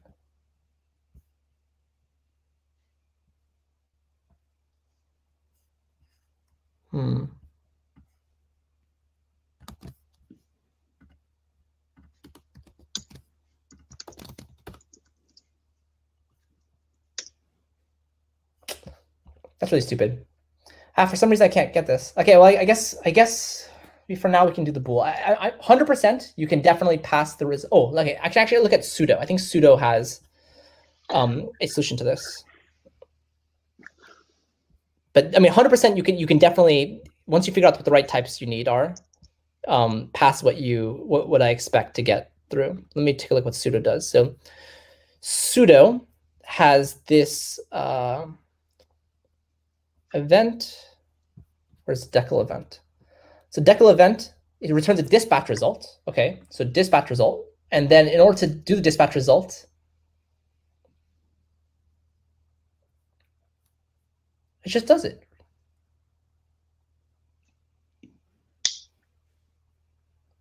Call into. Oh, so the result matches to true or false.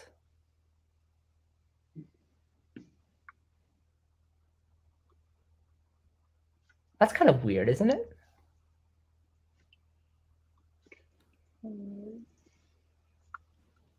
Oh, this is a different one. This is sudo as done. Okay, that's a weird one. So let's look at this one. Deposit event. So I need to look for the deposit event for sudid. So that's probably the very first sudid. All right, sudo. Deposit event sudid. Oh, res map. Okay. This is what we have to do. We have to just add this. Basically, we're going to map success to the empty and pass the error forward. Yeah, and feel free to drop that in the chat for, Yeah, sure. Yeah, Ellie got it there.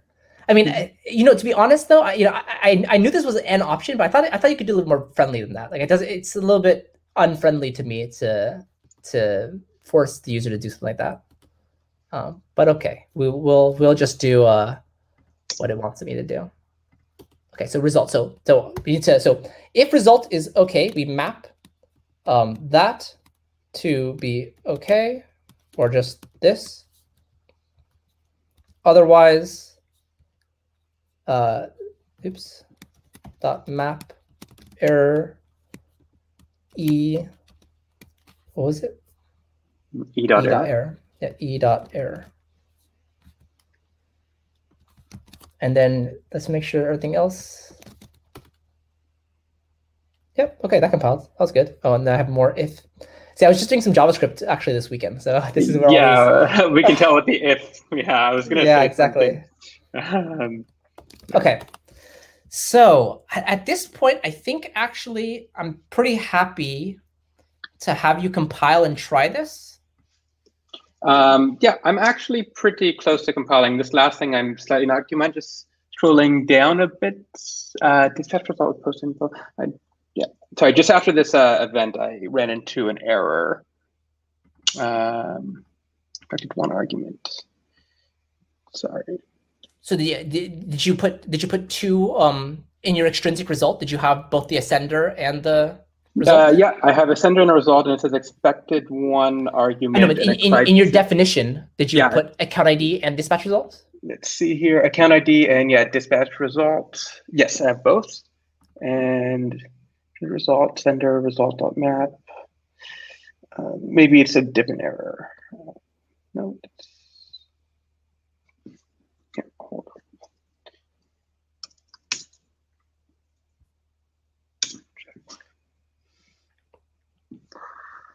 Maybe at this point you can just share your screen too. We can maybe look at your stuff, or yeah, absolutely. And I'll start building on my side just in case.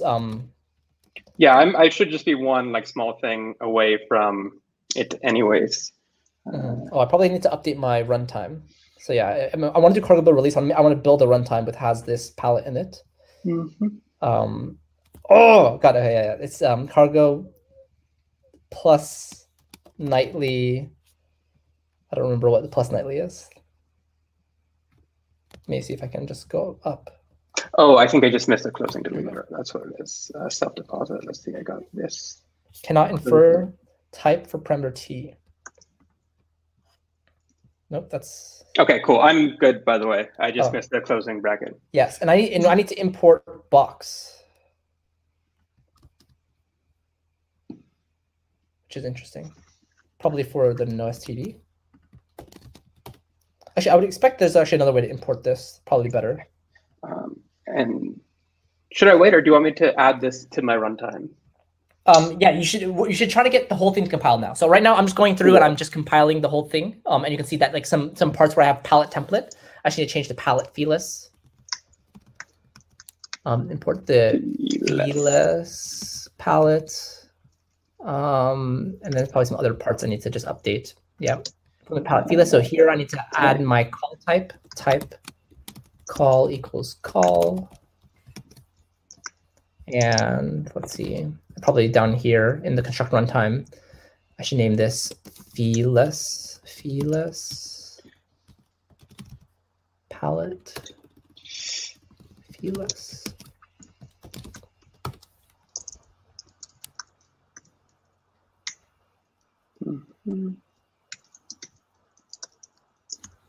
Call probably storage.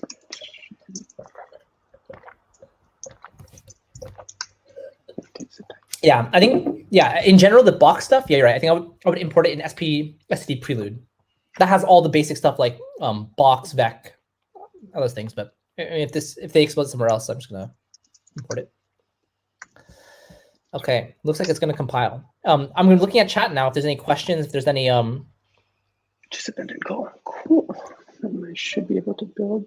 What are the concerns with implementing a feeless transaction system in production? I think we answered this one already, but basically, the main risk is DOS attacks. So if you allow users to do things on your blockchain without paying fees, and there's a vulnerability, basically you allow attackers to basically spam your chain without any repercussions. And no fees means they're not paying anything to do these attacks. So that leaves you open to really nasty DOS attacks on your system. So you have to be really careful about this. Like even this system we built here is reasonably vulnerable to attacks. What I would say is that, like, if you want to make this better, probably you'd want to check that a user has a certain balance to even allow them to get this permission. And I might even adjust how many free calls each user can make based on how much balance they have. So like a user with like $1 million can make more, and a user with less money can make less. And this would be preventative against Sybil attacks, where basically you'd have like one user make a bunch of small accounts and then give them all 1,000 free transactions.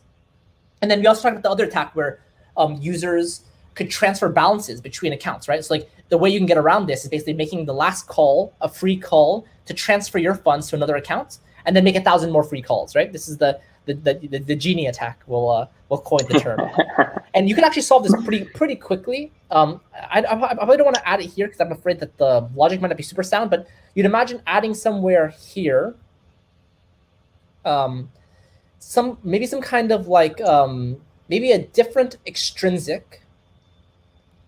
I'd imagine an extrinsic like fn lock balance. And this would be something the user has to call first to kind of join the feeless system. And then we would have a list of users somewhere who have locked their balance, okay? And then the logic in it would be to like, like lock, all tokens for the rest of the session, right? And then there would be like a FN unlock balance origin. And so basically, if our session is small enough in time, then a user shouldn't feel that much pain about locking it for that period of time, and basically locking all the tokens for that period of time would allow them to make sure we don't transfer. So this itself has its own problems because if a user locks their whole balance, then they can't transfer anything, right? Like they won't be able to call transfer for free, for example. So maybe you don't want to lock all the tokens. Maybe you want to lock some threshold of tokens, which you feel safe to be Sybil resistant. I mean, there's logic here. Again, it's dependent on everyone's blockchain on what you want to do, but you have to kind of define to yourself the right logic, which will support a kind of a safe system. Right now, this system is still attackable. And by the way, safety is important too. Also, UX might be considered important. We're thinking about users right now as individuals, but whoever builds on blockchain knows that sometimes they need to build systems that send transactions automatically. So, somebody who's doing that would have to check to make sure that their transaction actually went through and they actually got a free transaction. And if they hit their limit, then to resend it again, a pay transaction. So I think all of that could be really easily wrapped in a simple JS library. Like again, you take Polkadot.js and just add an extra function, and the function would do this check into this palette to see if you have enough feeless transactions, and if you don't, then it would not submit it feeless, or it would return an error or something, right? The UX can definitely handle that kind of stuff. Okay, so compiled for me. Oh yeah, I'm on 8.10 of 8.11. It's about to compile in like a few minutes, a few seconds. So that was that question. How do I mark these as answered? I think you need to be the admin. Oh, which one? Just do start answering and then done answering. Okay.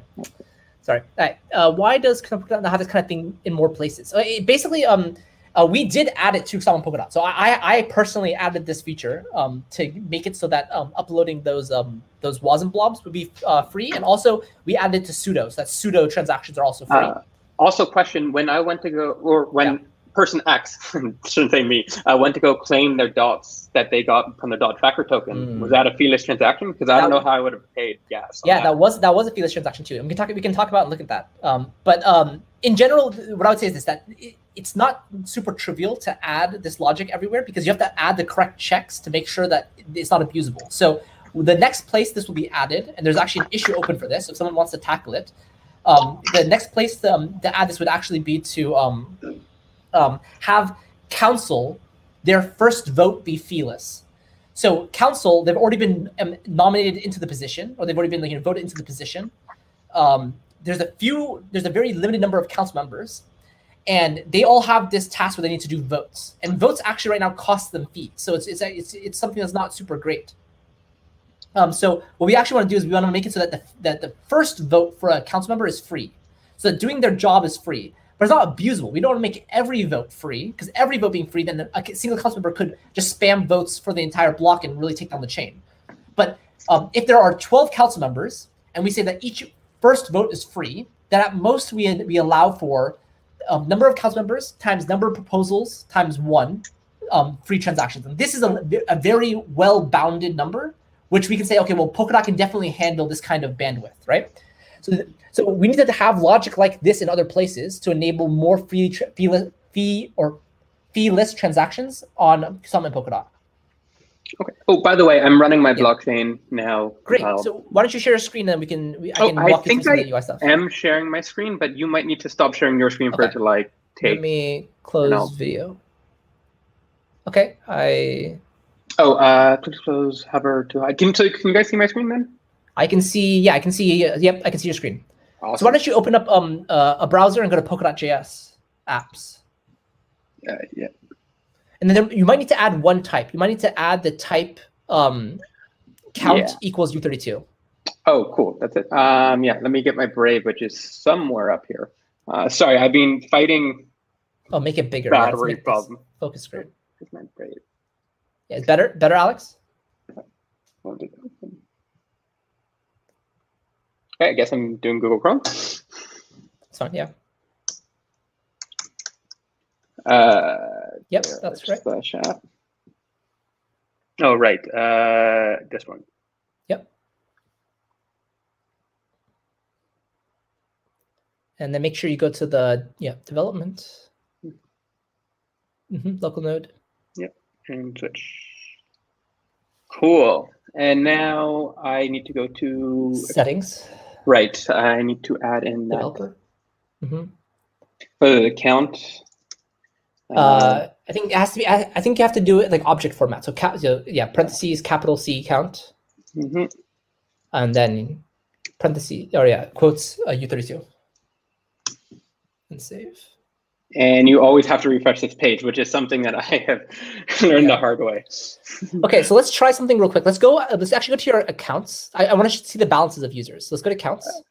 I'm worried that you're gonna. Yeah, that's bad.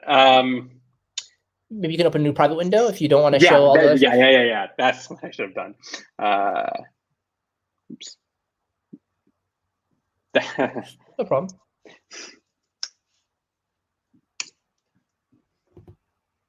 Cool. And then I'm going to have to do all this again.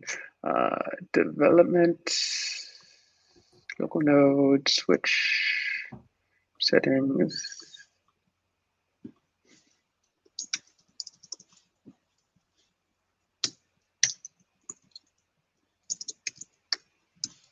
And I'm pretty sure the Polkadot.js was fixed so that I don't have to add the 2 extra things in that, right?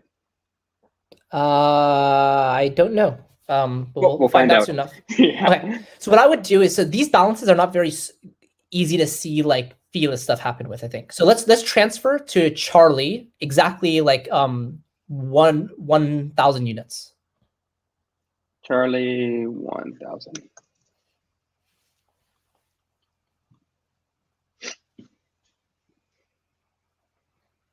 Okay, so Charlie has exactly 1,000 units now. Okay, so now let's try something. Let's go to the developer extrinsics. Feeless. Okay, make feeless call. So now we're going to do a balance transfer. That sounds good. So so change using selected account to Charlie. Right. And then let's send from Charlie to, let's say, Dave. I don't know, whoever. Doesn't matter. And let's send exactly 100 units.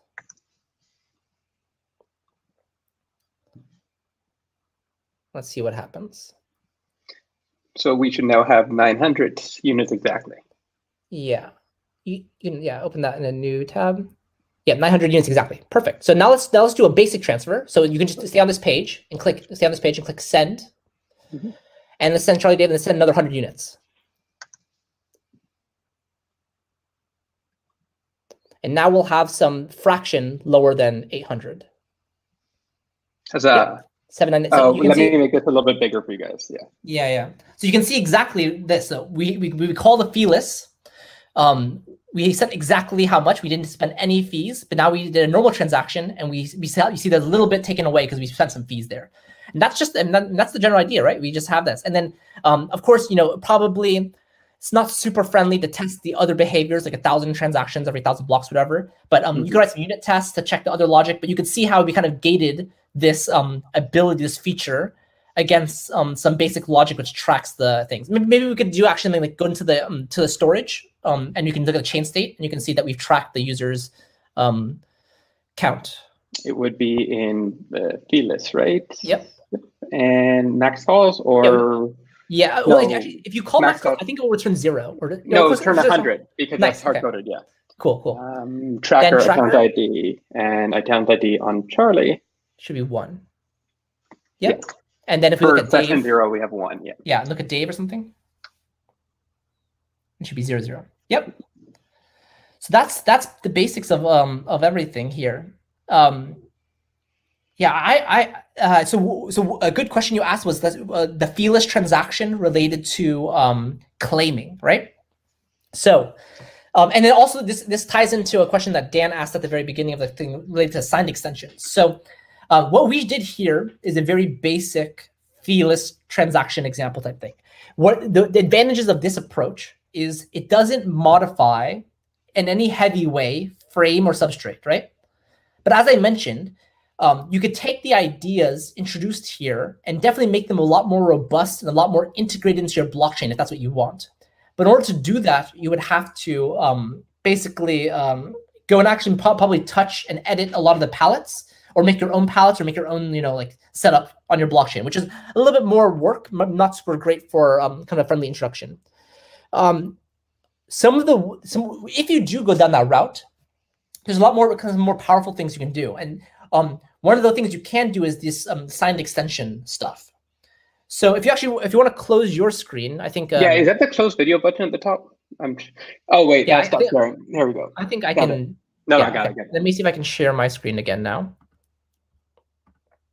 Let's see if we can take a quick look at the logic around claiming tokens in Polkadot. So I'm going to open up Polkadot.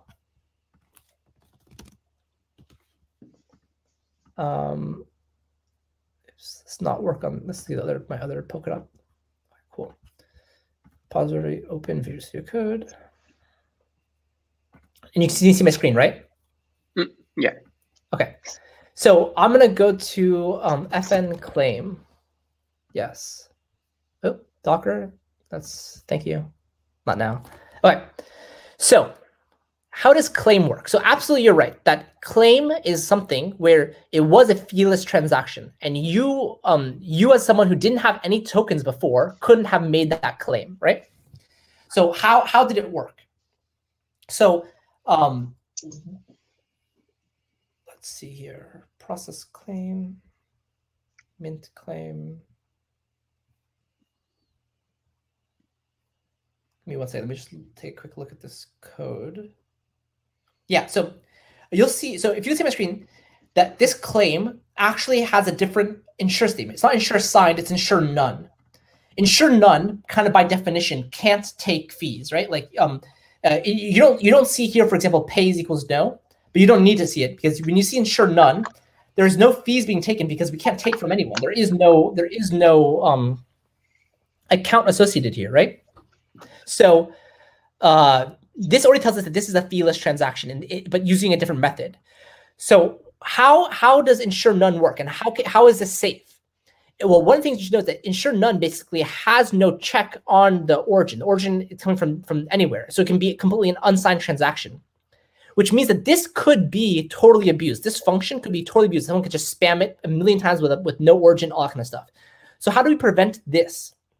What we do is actually a signed extension.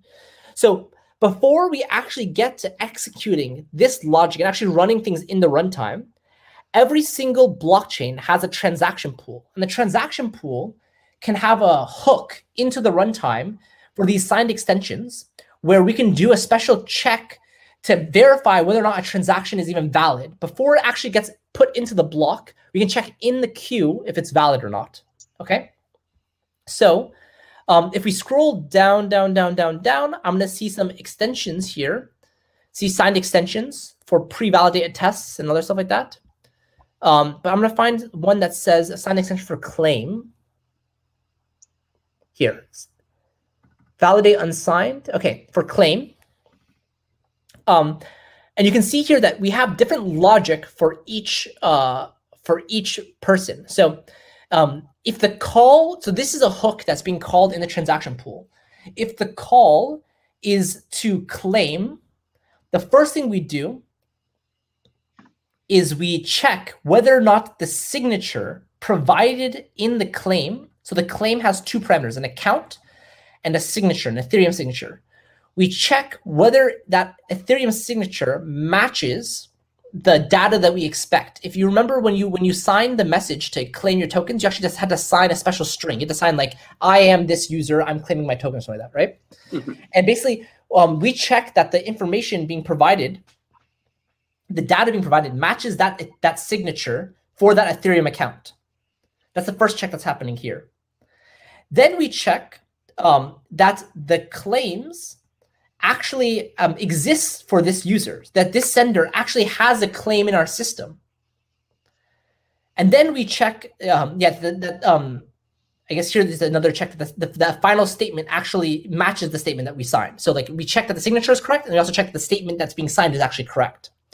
And if all of these checks are correct, if the user signed the message correctly, as we expected, the user has some claim to be had in our storage, and the user signed this correct message, then we say that the transaction is okay, that it's a valid transaction.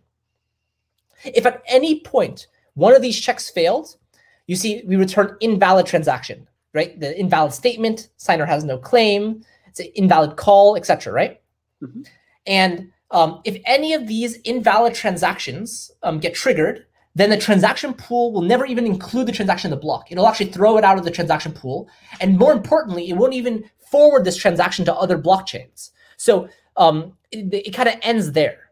So let me make a very clear statement here, that this pre-check doesn't stop DOS attacks on a node. That there is some node that is still doing a signature signing verification here, which is an expensive operation. It is still doing storage read operations, all this kind of stuff to validate this transaction. So if you have a node and you expose an RPC endpoint where users can send transactions to your RPC and spam it, this is how they could potentially take your node down.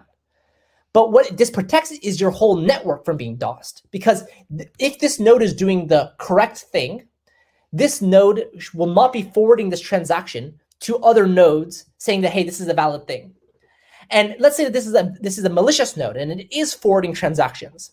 Then the next node should be doing the right thing and not forwarding transactions there, right? At some point, there should be a cutoff from who is forwarding these malicious transactions, right?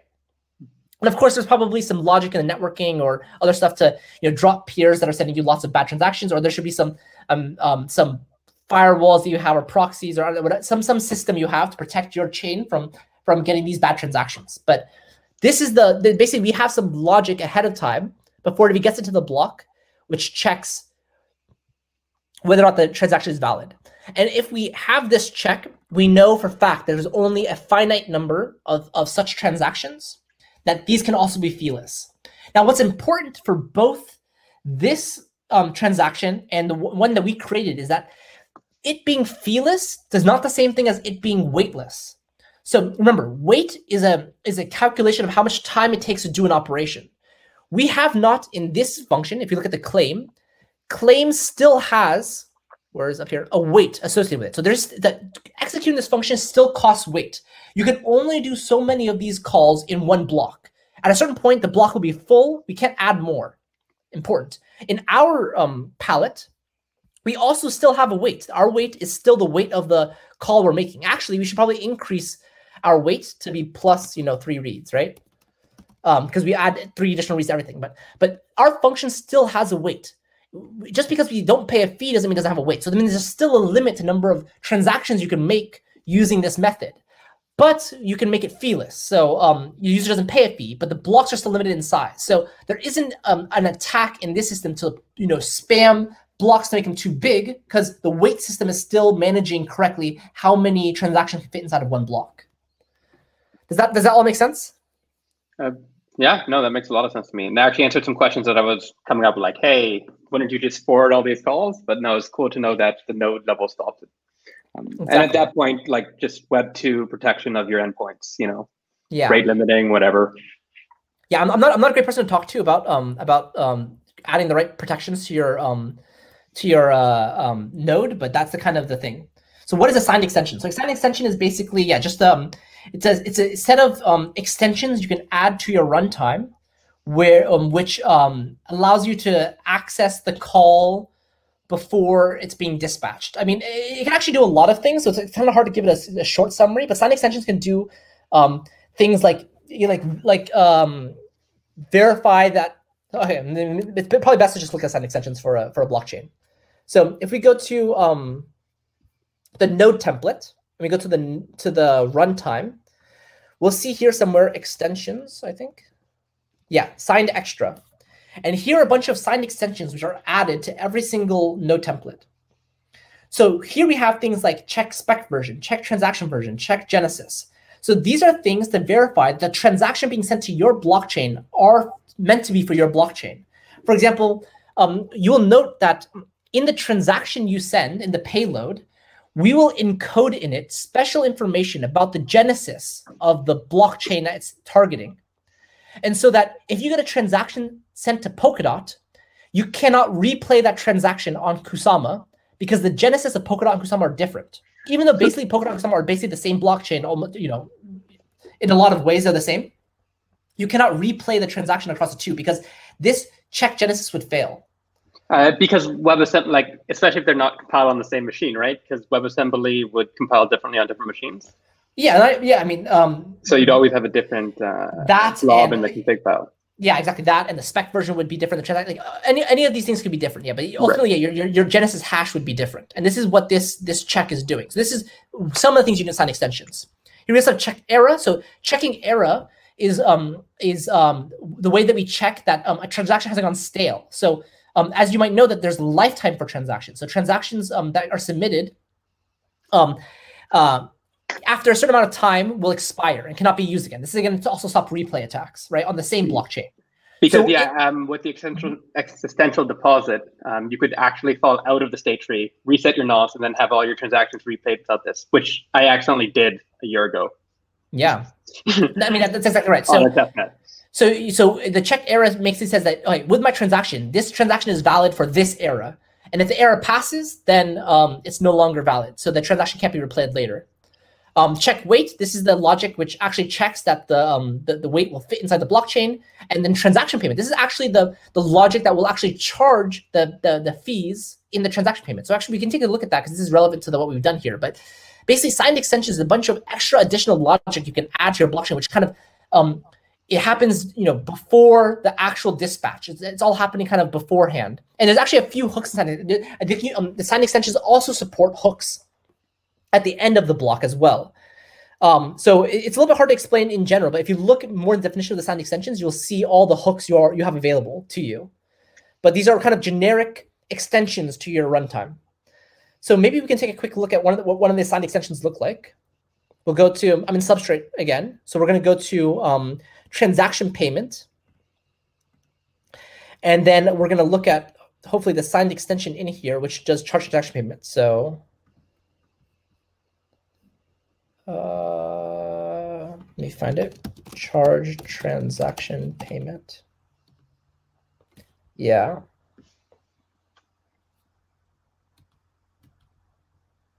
Here, yeah. So implement signed extension for charge transaction payment. And so what this will do is at the beginning, before any call actually happens, we validate the call, right? And to validate the call, we check whether or not we can withdraw the appropriate fee from the user. This is what the withdraw fee is doing here. So we know that we know the weight of the call. We know how much weight should convert to fee. So the very first thing we do before we even are able to put the transaction and execute it, we try to withdraw the fee from the user, right? And then yeah, this is what's happening. This is happening in the validation logic. Then so this is just to validate that it's allowed. Then there's a pre-dispatch logic. This is the logic that happens exactly before dispatch happens. This is where we actually withdraw the fee. Okay, so you see we kind of do the same thing twice here, but this is where the fee actually is getting withdrawn. And then there's a post-dispatch hook. Post-dispatch hook is something we do at the end of the dispatch. And this is where we actually return the fee and compute the actual fee. So here we took the upfront fee. This is where we took the largest fee possible. And then we calculate what the actual fee would be. So if we returned some weight, we return some of the actual fee. Or if we say pay equals no, then the compute actual fee would be 0. And then we correct and return the fee to the user that we didn't need. So you can see a signed extension in some sense is basically just a bunch of hooks throughout the block execution process for each transaction. So, here we have some validation logic, which happens in the transaction pool, some pre-dispatch logic, which happens right before you're dispatching the actual transaction, and some post-dispatch logic. And you can write signed extensions for any of your pallets to add additional logic before and after, or even the transaction pool for your extrinsics and your pallets. So as an example here, could I do something like put an off-chain worker on a post-dispatch call? So, as I call transfer, maybe I check a blacklist or a block list after into a different database? So I don't think that would work because an off-chain worker is specifically an asynchronous type of operation, right? So.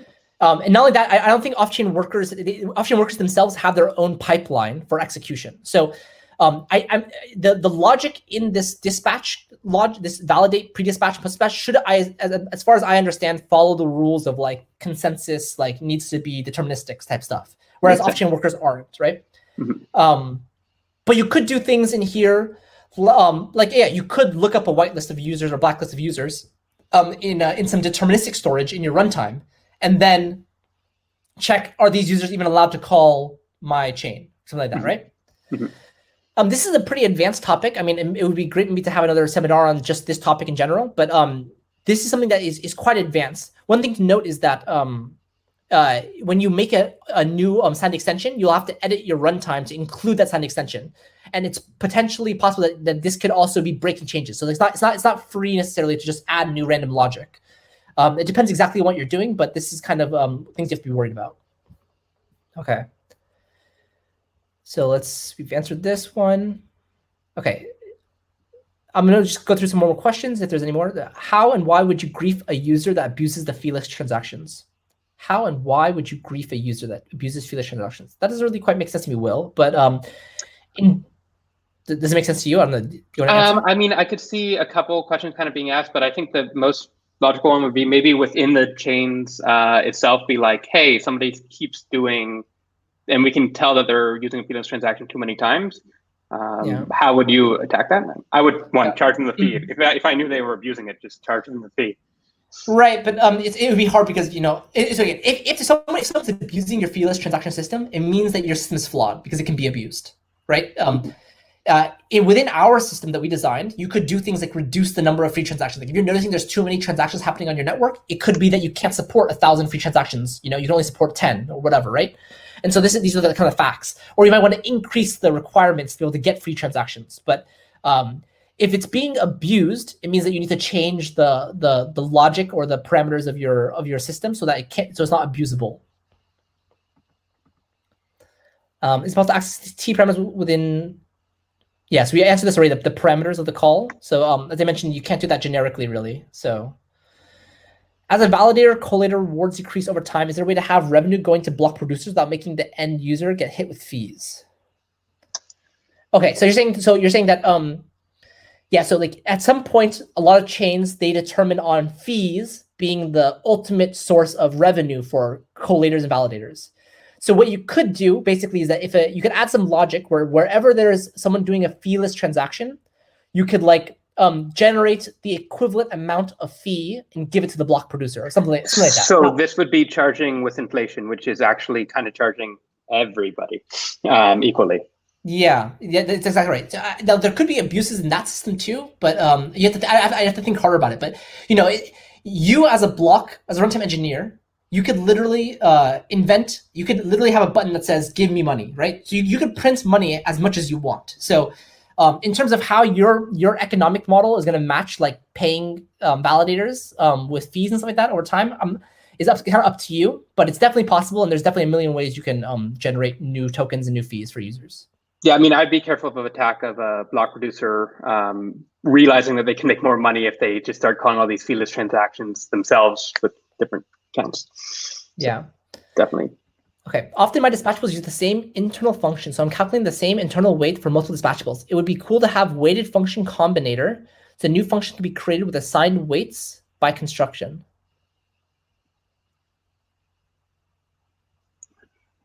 It would be cool to have weighted function combinators that new functions can be created with assigned weights by construction.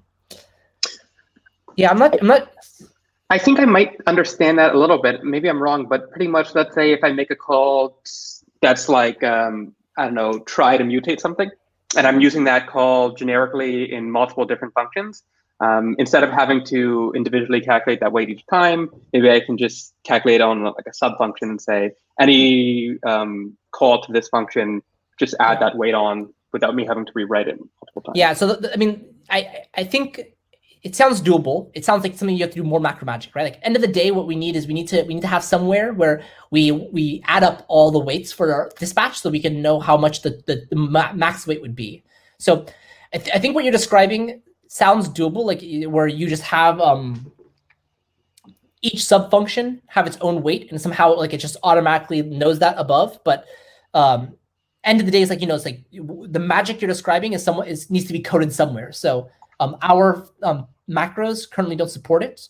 You could, of course, extend these macros yourself and support these kinds of things, but I think it's a little bit more complex. I think what you're saying sounds trivial in expression, but it's complex to implement. It's quite complex to implement. So I'm not sure if you'll see this anytime in the near future, but yeah, I mean it's an idea. I mean definitely I think it is doable. So let's see.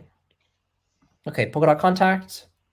Is it possible to assign weights non-special functions? Yeah, I think Alex is generally correct that you can assign a weight to anything. How exactly you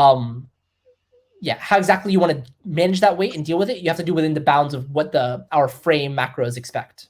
Yeah, and I think this might relate to the other one of if he has a bunch of like sub functions that he's just calling common functions. Yeah. Yeah. Cool. Well, I think that's it. I think that's pretty much everything I want to talk about. We have a solid 2 hours here on stream. I seem to love my time here.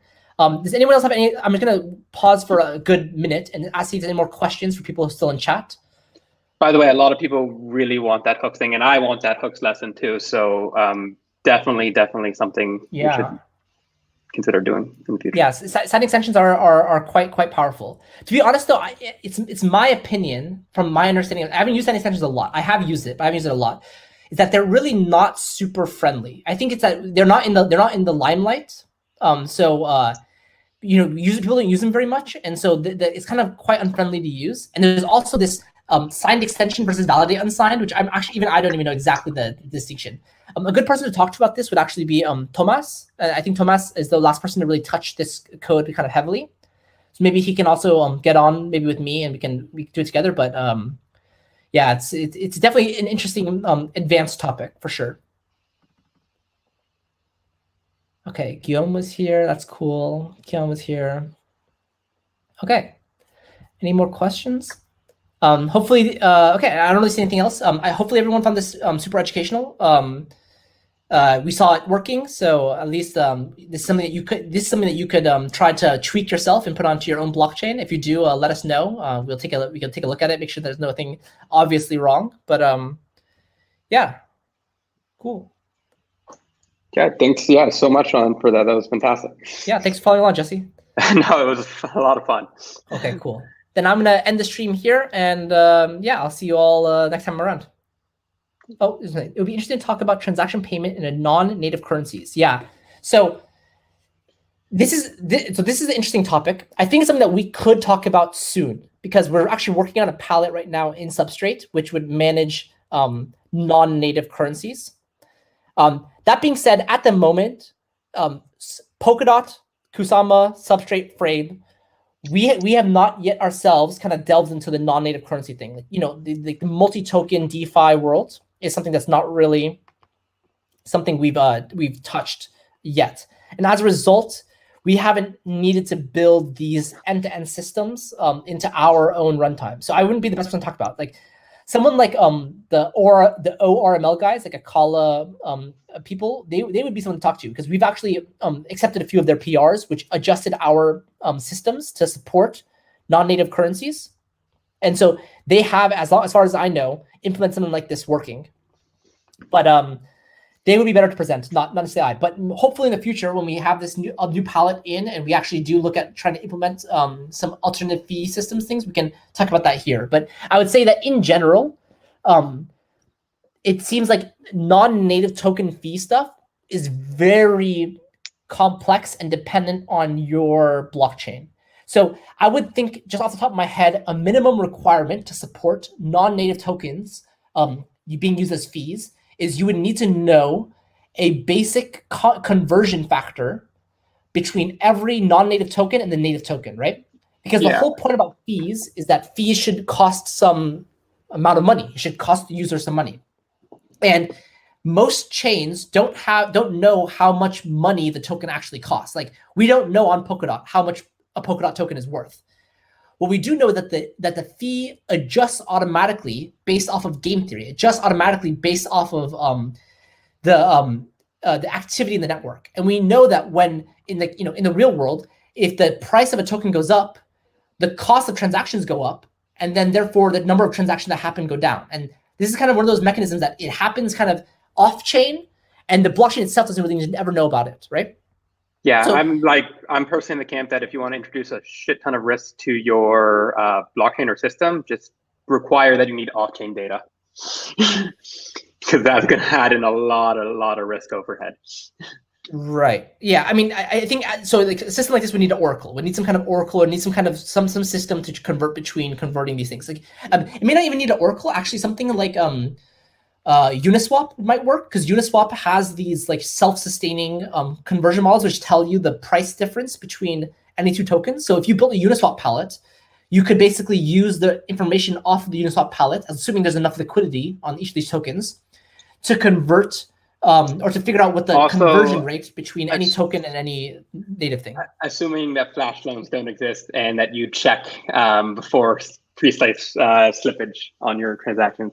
That'd be pretty important to check before, make sure that people aren't changing the price on chain and then doing their transactions and then returning the funds. Yeah.